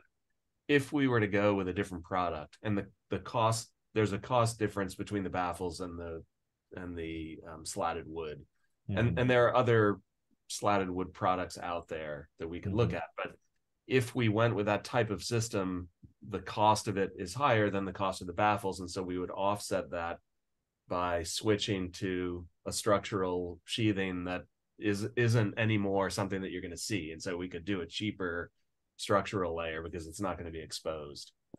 And we think that we could do that and offset the cost so that they'd be, roughly the same price, or at least that would be the goal. And the thinking was that the wood slat with the wood beams is more, in a way, more monolithic than the baffles. The baffles are a different material, different color than the wood. And whereas the wood slat, we would pick a wood slat product that's, a good match to the exposed wood structure. So, and I would assume, depending on if we go baffle or slat, it affects the kind of lighting we would be using. So that's an example. That's a good blocks of light. That's a good point. And the next step, we've met with our lighting consultant. They did a day lighting analysis, but the next step is a fixture strategy, how we handle lighting throughout the project. So I think there's many different ways that we can handle lighting, and whether fixtures are kept up high and kind of incorporated within this upper ceiling, or they're suspended and brought down lower. As you can see in, here we have different strategies. Some more pendant. Yep. So this is only pendant, but there are different elevations too. You see some kind of cans up higher here compared to more decorative. And then here you can see that we're able to house downlights actually within the wood grill system. I don't know how much space we would have in our assembly, because we have smaller glue lamps to be able to do this. But again, we've got our consultants, who we're looking forward to working with actually next week to get a sense of lighting strategies for the building. So that'll be the next step. Yeah. And so you need we're not necessarily looking for a decision today. These are two different ways of trying to solve the acoustic mitigation, a solution for acoustic treatment in these two rooms. And they have a different look. And, you know, you can tell us today if you hate one of them or both of them. Otherwise, we can continue to sort of keep both in play. I think the wood slat one requires probably a little more investigation in terms of what this exact product is, what would the trade-off be in terms of switching from a tongue and groove 2-inch thick structural wood deck to a plywood product for the sheathing. We'll have to work through that with a structural engineer and our cost estimator. I mean, we could even carry a couple of options all the way through DD pricing and use the pricing as the way to decide, unless you have a strong opinion visually, you know, one strategy versus the other.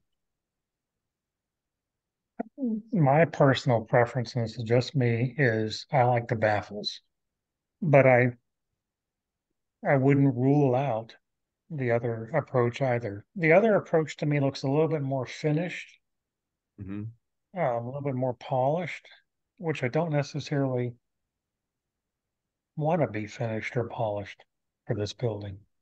Okay. That's just my approach. Yeah. I do have another question on the perforated gypsum board. How do you clean it? Duster, wipe it down. You can paint it too. You can paint it too. That's right. Yeah. You can paint it? Yeah. Okay. Yep. No, all right. Yeah. I'm not familiar with it, so thank you. Okay. Yeah. Stephen, you had a question. Well, I think Jeff just asked the two questions I had, because my concern would be with the perforated gypboard, especially the sample that appeared to have small holes in it. If you paint it and it starts to get filled with paint, that would seem to affect its performance or capability. And you know, the cleaning seems like that could be kind of an issue too. We haven't seen that there were issues in projects past. I know we used it as a wall application. It was up high here in Webster. We've used it as ceiling treatments in Norwell. Matt, was there anywhere else where it was in a wall application? I'm trying to think. There's a reference for us. No, I think Webster's the only place where we've done it on a wall surface. And it was up high. I think they spray painted. I mean, this was all painted though after it was installed. You know, it was mudded and sanded and painted, and there weren't any issues in terms of the holes getting blocked. Yep. You know, I suppose that depending on how the paint's applied and over time, is it possible? Maybe, but I think you can control it.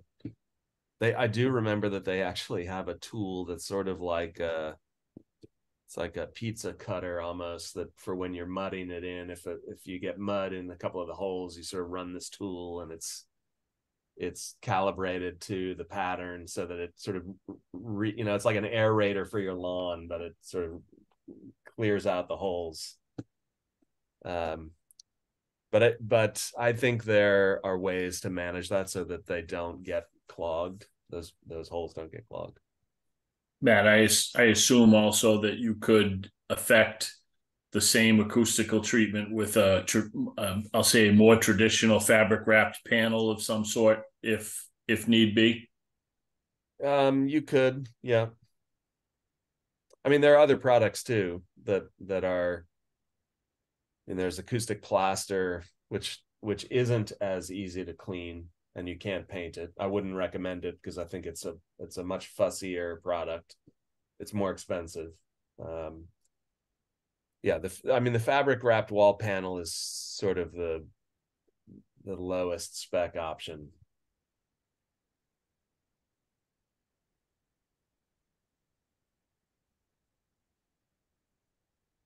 So we'll keep Mary and And Stephen, what do you think of the baffle versus the wood slat?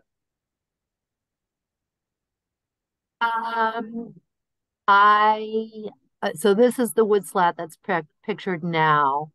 Um, I like how this looks better than the baffle.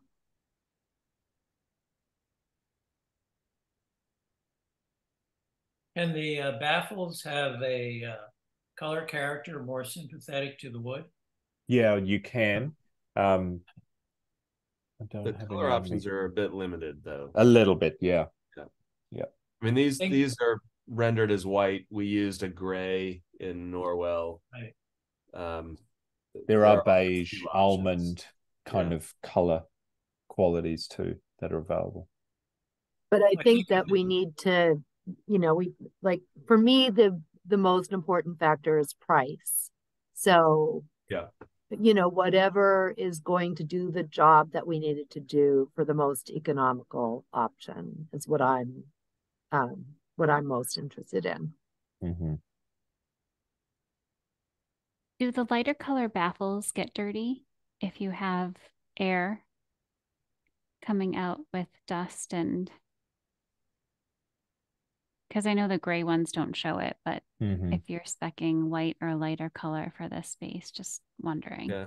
I don't know. We haven't used the white before, so I don't know how they hold up over time, perform over time. We will not have any air in the ceiling, so the air delivery probably is going to be in the zone sort of below the perforated gypsum and above the openings along that wall. We'll probably have linear slot diffusers along the length of that wall that's delivering the air kind of halfway up the volume of space. And so I don't know that there's going to be a lot of, I mean, there's always going to be air circulation and dust, but there isn't going to be air blowing on those baffles, I don't think. Like we might have if the air was being delivered from the ceiling. But it's a good question, and that's something we could ask Armstrong. What have they seen in the past, and we don't want to have to get up there and clean them for sure. I think my vote currently is the wood slat, and if in fact they were spaced close enough that you could change to the structural plywood decking as opposed to the tongue and groove. Sounds like, Dominic, you think that might be somewhat of a wash. That's right. Early indications suggest that. I did kind of quick takeoffs. I do need to confirm the spec on the structural ply still from the structural engineer, but I know for sure it's not going to be in the realm of tongue and groove decking. Yeah.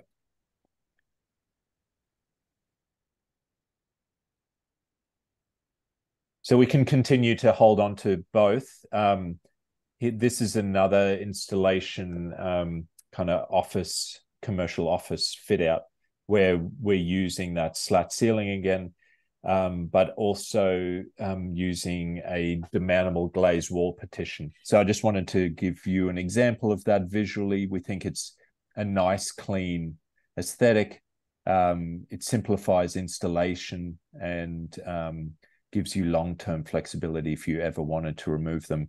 It's a great way to control acoustic, kind of wrapped in this umbrella of acoustic treatment for the library, or strategies, I should say. It's a great way to be able to control that for the study rooms and then where we're using it throughout the project. So kind of flying through day lighting. So we met with our lighting consultant. They started off initially with a day lighting analysis. As I said earlier, we're going to meet with them again to better understand lighting strategies regards to fixtures. But so they did a day lighting analysis and basically incorporated a modeling software that was able to indicate all times of the year, and then we could kind of evaluate between summer equinox and winter where we're seeing sunlight coming into the building. So you can see here early in the morning, midsummer, north is to the right. So you can see here sun kind of coming in through the clear story of the children's rooms, the study, and the teens room. I'll kind of fly through these fairly quickly. So you can see the progression here, 10 a.m. Midday in summer, obviously the sun is very high. You're not seeing a lot of sunlight coming through. We were most interested in the meeting room. So here you're not seeing a lot of solar gain necessarily. This is 2 in the afternoon. 4 p.m. it starts to become an issue. You can see also a little bit here in the staff workroom, and then late in the evening, 6 p.m. you're getting far-reaching light coming in. We know that we're going to need shades throughout the project, so this is just a very good process to kind of really evaluate where's sun coming in, what are the critical times of the day, and it would depend on your opening hours too, Marianne. I know there are some later hours where this would be affected, or after hours even for the meeting room space. Now we're looking at equinox early in the morning, 10 a.m. So maybe a little bit more light here coming through in the study room. They were also considering the tree layout surrounding the building. In talking to the landscape architects, it depends on what those trees are. Are they evergreens as well, which they most likely wouldn't be. So, but trees will definitely play a part in shading for the building, but we do also need to make sure that we have decent exposure for photovoltaics for the solar system on the roof as well. So here you can see midday, we've got some light coming into the meeting room. In the afternoon, late afternoon, it seems to be the critical time of the day where the meeting room is seeing exposure there. And then 6 p.m. Winter early in the morning, next to no sun coming through. 10 a.m. you're starting to see that.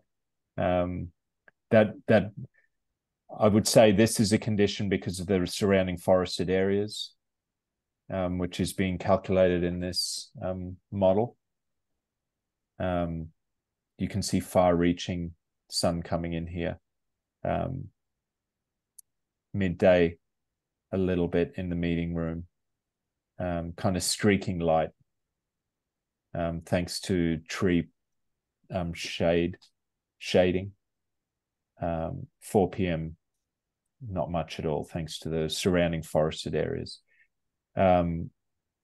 So that really concluded the day lighting. So it was great to get a sense of, the critical times of the year and what we need to do, knowing that we're intending and we're holding shade treatments for a lot of these spaces. So the meeting room for sure, the staff workroom, teams, all these office spaces, the study, they will all get their own shading treatments. It was nice.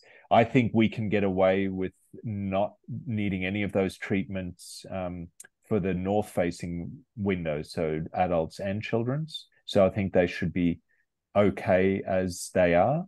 And we are also looking at window mullion types where we can incorporate a little bit of a pressure plate fin, and that gives you a slight shading performance for the window systems that we'll use on this project. But generally, I think we'll mitigate with shading, with use of shades, both motorized and manual. Yeah, the good news with this was that there weren't any real surprises, right? We knew that, obviously we have windows, we're going to get sun coming in the building, which is what we want. But there are going to be some times of the day that are more difficult than others. And so we know that we're going to need shades, as Dominic said, in the small rooms. We're going to want shades irrespective in the meeting room, just because we're going to want more control over that room. Even, forget about its orientation. Just in general, we're going to want to be able to control light. The fact that it has an opening on the west side, that is a challenging exposure, but we will have shades along that wall, and so we can mitigate those times of day, and we can talk about the shading options. And we can do blackout shades, we can do solar shading. I don't know that we'll need blackout shades, so it may be just simply a single roll of solar shading, and then we can play around with the density of the perforations in the shades, which block more light but also make it so it's harder to see out of. So we want to strike a balance with those roller shades to make sure that when they're down, you still can see through them to some degree, but they're managing the light, and that's something we'll work through with our lighting designer. One window that we have talked about in the past, Stephen, you had raised this a few meetings ago, and in the last meeting you asked about it, and we had kept it in wanting to see how the daylight analysis worked, and that was the window above the door in the meeting room at the far end. And Dominic, if you cycle through these, we're always going to have the door there because we need the egress. And actually this is a good example. I would say 2/3 of the light that's coming in from that opening is coming through the door. You can see that the head of the door is right about where that first row starts. And so the upper portion of that window in this view isn't doing a whole lot to us. If you keep cycling through, half of that is the door, the other half is the window above. Keep going. There's one where it penetrates a little deeper, but in a lot of these, it's kind of a non-issue. There are a couple of times, here's one where it pushes in deeper. Again, about half of this is actually sun coming through the door at the lower half of that opening. So I think, we would like to keep it open all the way up, because I think it makes for a nicer interior for the room, and then figure out, like with the rest of that room, how we're going to manage that for those couple of times. And I think it's during the equinox that it was an issue. If we did a bottom up shade mounted to the mullion above the door, that pulls up, the angle makes it a little bit of a challenge to get a roller shade at the head going down. But if we did a bottom up shade with an angled cut on it, we could mitigate that for those few times a year when it's a problem. Alternatively, we can get rid of it, but we do like having that clear, glazing all the way up in that space. I think it just makes that room feel more open to its surroundings. And the daylighting analysis suggested to us that it wasn't as much of a problem as we thought it could be. Yep. I like it. Like what? The window. The window. Okay. I can see aesthetically why you like the window. I think there's going to be a shade on that window all the time, and it's going to be closed. But I can see why you like the window. I had another bigger concern than what I heard Dominic say. Manually or power operated shades. Is that what you said? That's correct. Yep. I try to avoid that as much as possible. The manual or the No, power. Because of I would go concerns of the manual. motor breaking down and things like that. Maintenance. Well, one, they're expensive as all get out based on my work at UMass, and they freaking things break constantly. Hmm. And then people don't understand how to use the buttons, and they're just a nuisance. Mm-hmm. Yeah, I mean, typically our default is manual shades in any small room, like teen room, staff room, director's office, study room. Where we tend to do the motorized ones is where we have larger expanses of glass, like the meeting Yep. room, where it's a lot taller. It just takes more effort. But that's not to say we can't do, chain driven manual shades in the meeting room. Yep. So if that's your preference, that's what we can provide there.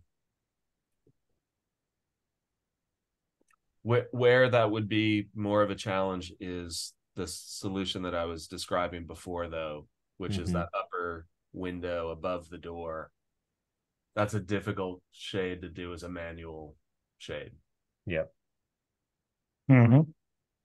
We know of bottom-up shades that would handle it, that are motorized, that would handle this. I'll need to confirm that, whether they do that as manual, not motorized. But that, if that's a sort of directive from you guys, then that might make some decisions for us. If what's a directive, to go with a manual or go with non-manual? With all manual and have no motorized shades on the project.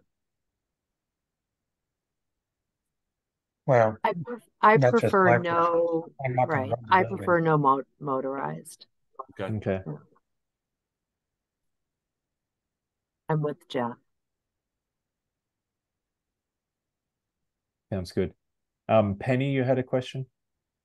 Not a question, just a comment about Oh. aesthetics. I think I would prefer that room without that tall panel of glass over the door, just as a counterpoint to what other people have said. Okay. Sounds good. How's that for clear direction? I think so. So if there were a vote, which there hasn't been, we have one vote for that window. I think 2 votes against that window. And then I would lose the window. and then I haven't voted. So you would lose the window, right, Jeff? I'd lose the window. I like the glass on the corner. I like the way they dealt with that. The glass above the door doesn't do much for me. I would keep the glass in the door. Okay. Could you come up with an alternative here where it wasn't clear glass all the way to the ceiling? Maybe if you drew a horizontal line from the top of the angled glass on the right straight across and just had a straight across panel just above the door and ditched the very top. We could. I think the challenge is more the shade than the size or shape of the window. Because if the directive is no motorized shades, then it means you've got a chain hanging down in front of the door, which I think is going to be problematic in terms of egress and, people getting kind of tangled up in something that's hanging in front of an egress door. I don't know that we'd be able to manage a manual shade in that location, irrespective of the size of that window. Matt, can I just ask a question on the glass wall on the right-hand side of this perspective? Mm-hmm. Where would you put a shade on that window? There's no place to put a box, or you put it exposed, or what would your intentions be there? I mean, there are a couple of ways we could do it, but one option would be that you have a ledge at the top of the door that supports bottom-up shades for the clear story portion and top-down shades below that. Okay. But those bottom-up shades are predicated on being motor driven, and so that we may need to rethink this whole corner. I mean, we can certainly get top-down shades mounted at the head of the windows on the west side. it's the rake angle that will be more of a challenge. Yeah. Right. Okay. That actually turns the corner. So we'll just have to study this a little more. I mean, the manually driven shades, as I said, may dictate some decisions about glazing. You know, we may find that we can't turn the corner with the glass because there's no easy way to do a manual shade there. And I don't think we can leave it unshaded given its orientation. Yeah. Okay. Right. So it's something we'll have to study further. Nice. I want to ask a question. Can we go sure. back? Well, Yeah, all yeah. right. Yep. I'll go back. So if I'm going to show a movie in that room,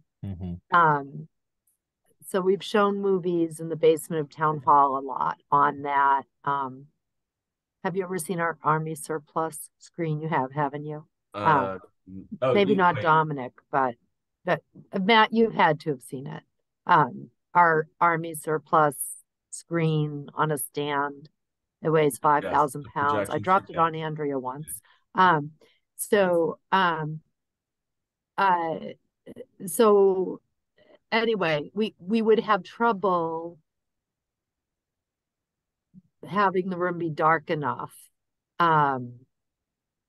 You know, with our projector that was a cast off from the local college.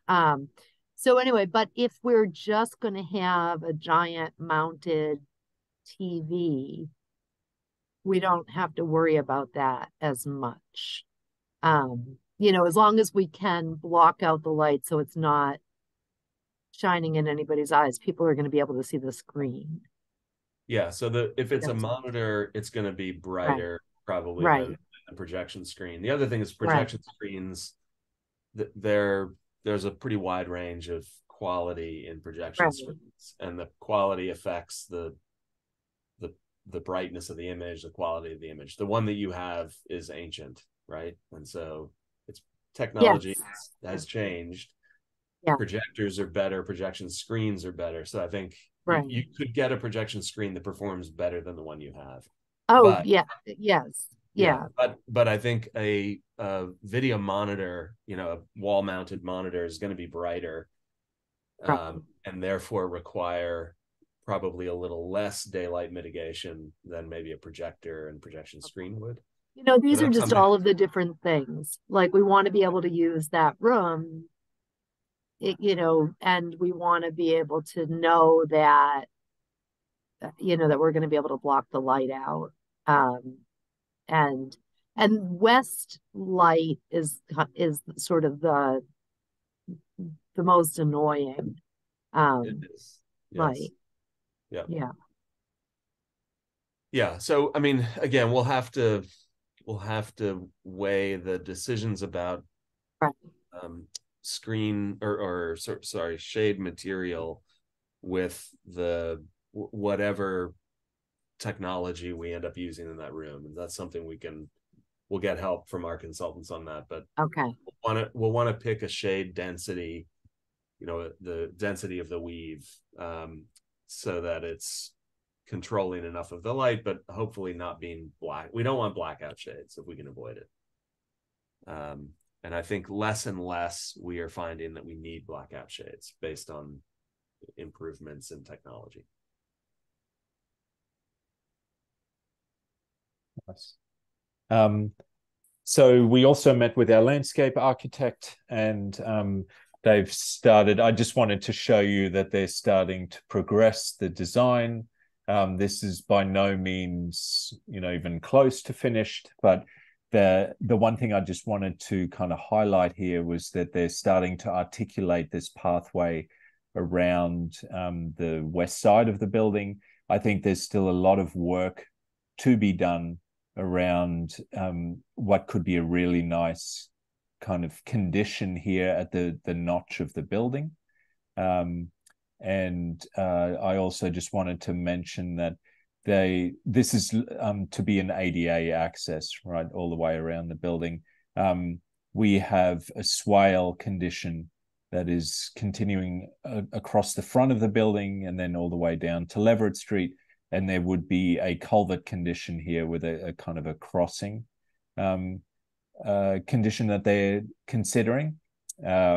So again, progress is happening.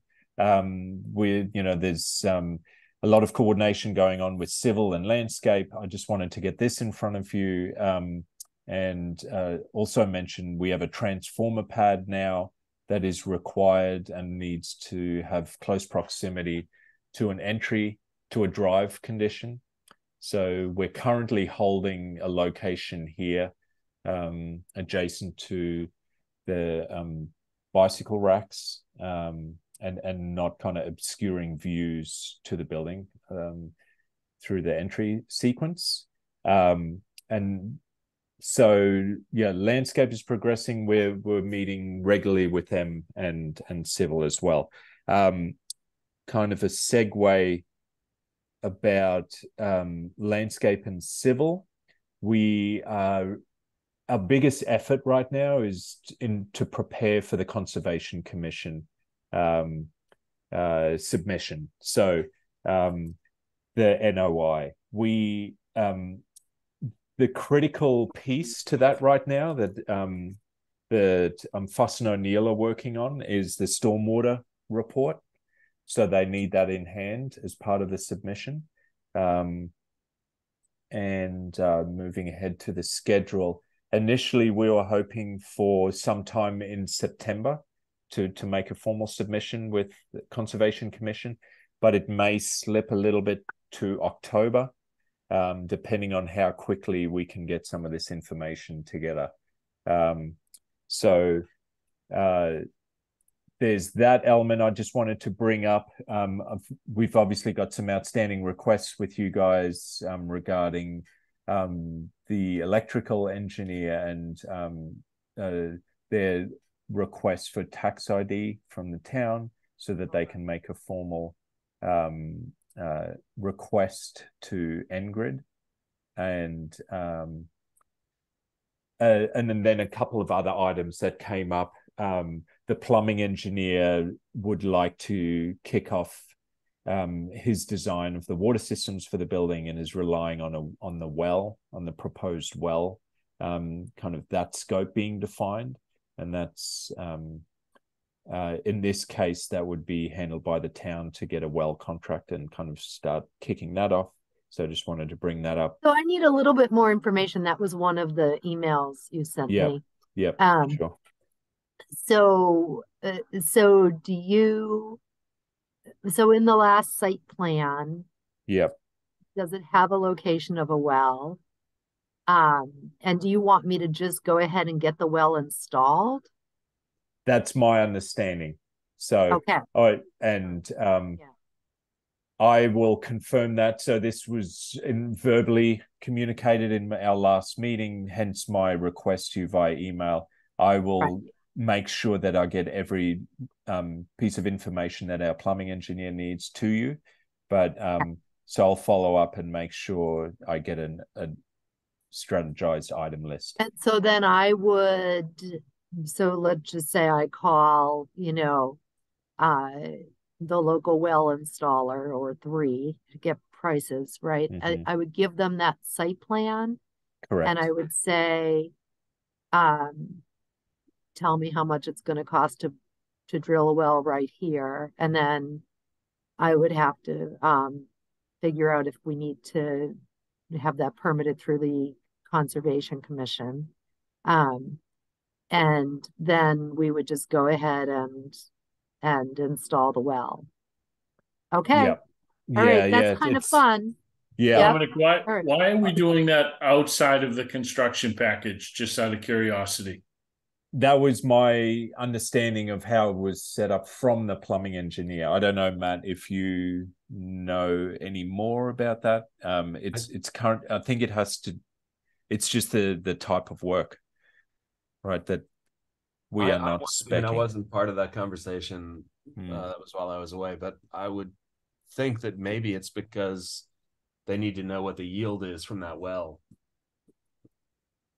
Right? How how much That's water right. and how fast can we get out of that well, and that's not something they're going to know until they dig it, right? It's sort of like geothermal test wells. You know, you got to do a test well to know what you're actually getting for yield out of that well, and they need that to be able to then make determinations about, you know, domestic water, but also, and I don't know that you wanted to get into this today, Dominic, but the whole question about irrigation also would sort of tie back to whatever the yield is from that well.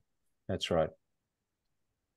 That's fine. It'll probably be cheaper too, don't you think? If we just do it on our own, then yeah. The cost of the well is still going to be the same. We still have to pay prevailing wage, Right. the whole 9 yards. It's just you won't pay a markup on it. Right. Right. It's, you know, it's on my list of things to do. I have a grant application that's due today. So all I'm doing today is the grant application and this. Yeah. But then but Tuesday I'll call well installer. The Penny here, you do need to talk to the Conservation Commission and the Board of Health before you do those things. Okay. Yeah, I'll talk to Penny before I talk to anybody else. And then and you know, Board of Health is easy. So well, I mean, they will want confirmation of where the septic system will be before they say that's great. And so I think you have to do your perk test and confirm that your perk test is good before you site the well. Okay. Well, okay. And I'm working on scheduling that. So, okay. I'm pushing on my structural engineer for you, Marion. I think that's in my court, or at least my engineer's court. I just wanted them to review the structural. The perk test and the board test, they're two different things. I'm sorry. Right. Yep. Because that's outstanding as well. The perk test we're going to do one day. And then the other things, and we can do that sooner because it's outside of any buffer zones. Yeah. So we're actually planning that is in the works to be scheduled for September 28th. And then we have a hearing with the Conservation Commission on the 14th. And we can't do the soil borings and the test pits until the Conservation Commission permits it. And then there's a 10-day waiting period. But and Civil has signed off on that plan. So, and I sent everybody the proposal from OTO, and we're using OTO because Fuss & O'Neill doesn't do geotechnical testing, and we used OTO in 2010. So somebody had asked me that question. So it would be good to hear back from your structural engineer to make sure that that's what they're looking for. I'll before push that on Conservation Commission hearing. Yeah, absolutely. So I'll do that. I'll follow up with my plumbing engineer just to make sure I've got kind of everything stipulated for you as to what they're hoping to achieve with the well contractor. And then lastly, our landscape architect is looking to do a site visit, a walkthrough, and assess landscape elements as it relates to the proposed building location. And that's normally done by the surveyor staking out the building footprint. I've already emailed them. Perfect. Excellent. Great. Excellent. Yeah, that I did. Okay. Great. And then the other thing was the neighboring well survey information. That's on their list. Yeah. Excellent. That's on their list. Great. Yeah. So looking at the schedule up on screen, nothing really has changed at this point. I guess setting the next meeting date. That was everything I had for you today. If there were any questions. Dominic, just one question about the well. I just want to make sure you guys are going to give us what the anticipated flow rate would be, right? Because we have to. I either have to specify how deep we're expecting the well or what it needs to produce for a yield? Yep. Right, we've got to give them some parameter so that we're evaluating proposals based on a known scope of work. Yep. So what's the minimum expected? I'll get that information to you as quick as possible. I'll reach out to them today. Yeah. Yep. And this is considered to be a public water supply. Is that correct? Yes. Yeah. Okay. Yep. Sorry, Penny, just while it's fresh in my mind, I just realized another question that just came up was water quality is a question my plumbing engineer would like to get a handle of as well. As he designs the system, what is the expected water quality in and around your neighbors? Is it hard water, soft water, particulates, that kind of thing? So I don't know. To get a jump start on the design, if we knew that the DOT across the way has a well and that water system, is it of a certain type, that would be helpful for them to just get rolling with their system design. So I don't know, Marianne, if there's any local knowledge of what water quality is like.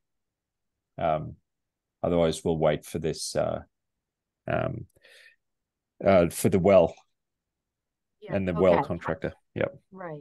I can ask the highway department or one of the houses next door. A lot of us do have sort of grit in our wells. Depends, but and like yeah, we have. And I don't think anybody has soft water. It's hard water around here. There's a lot of minerals. Yeah. Yeah. Great. And then, of course, when we drill the well, we'll test the water. Yep. And yep. there's a good chance that the well will have, so there's pretty widespread PFAS contamination. And there's a good chance that there'll be PFAS and we'll have to have a filter for that specifically. Yep. Okay.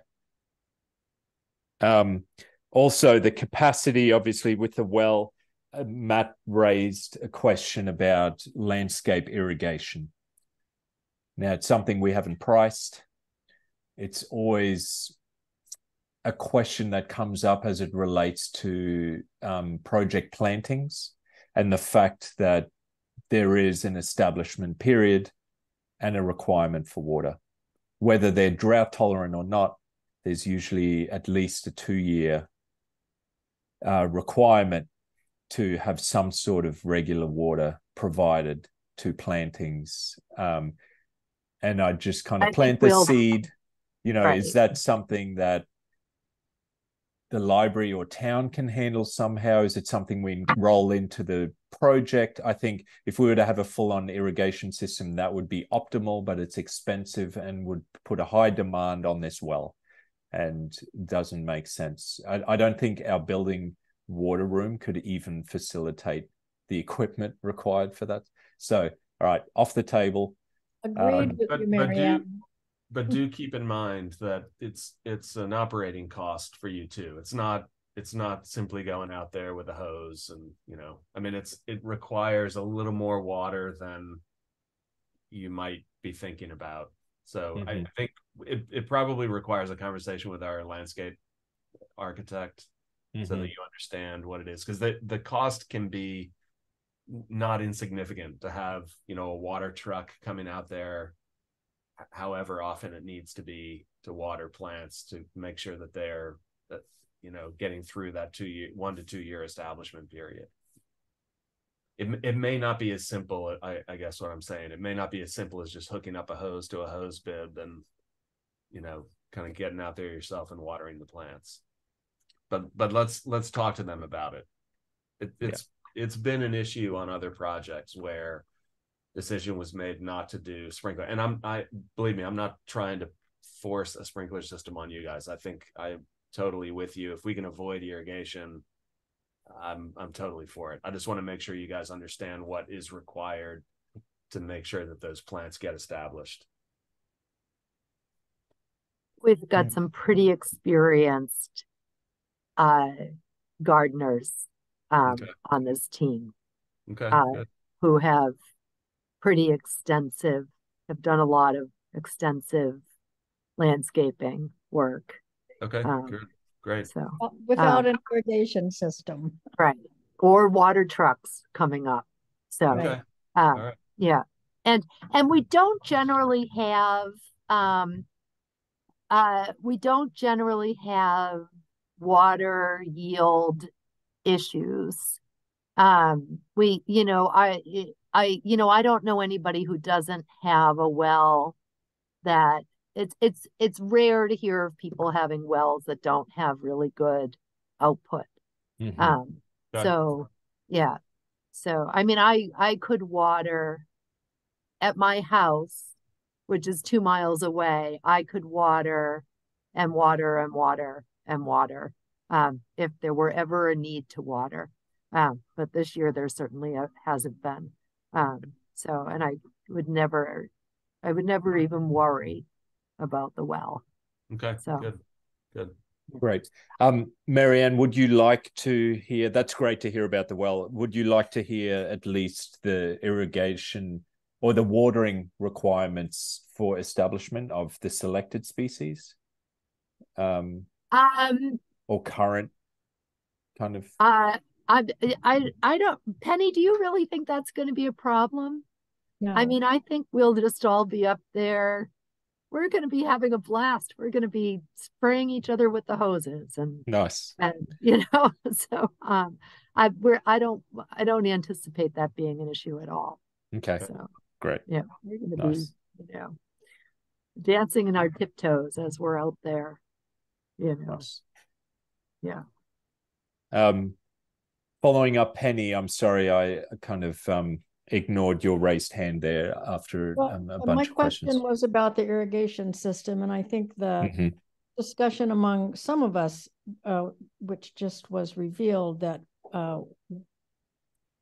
we don't think we need an irrigation system. Okay, that's great. In fact, we're confident we don't need an irrigation system. Yep. Great.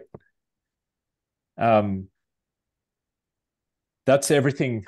Including the hot list at the end there. For next meeting, I have Wednesday, September 13th at 4 p.m. So the building committee meets Wednesday, September 6th at 7 p.m. And we tell them all of this, and they actually are the voting body.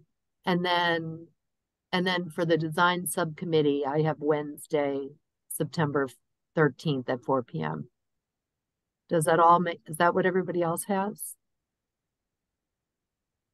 Yeah, I remember the time change to 4 p.m. on the 13th.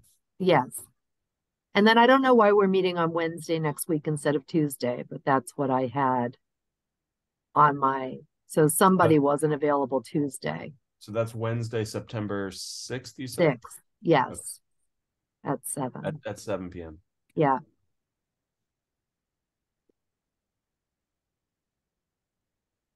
Okay. Okay. Great. Well, this is fun and exciting. And we're getting there. Yeah. And it's also is a lot to think about. Yeah. So it's good. Good. Thank you. All right, everybody. Thank you all. We'll see you, I guess, next week, next Wednesday. Yeah. Okay. All righty. Thanks so much. Okay. Great. Thanks, everybody. All right. Thank you. Bye, everybody. Thank you. Bye.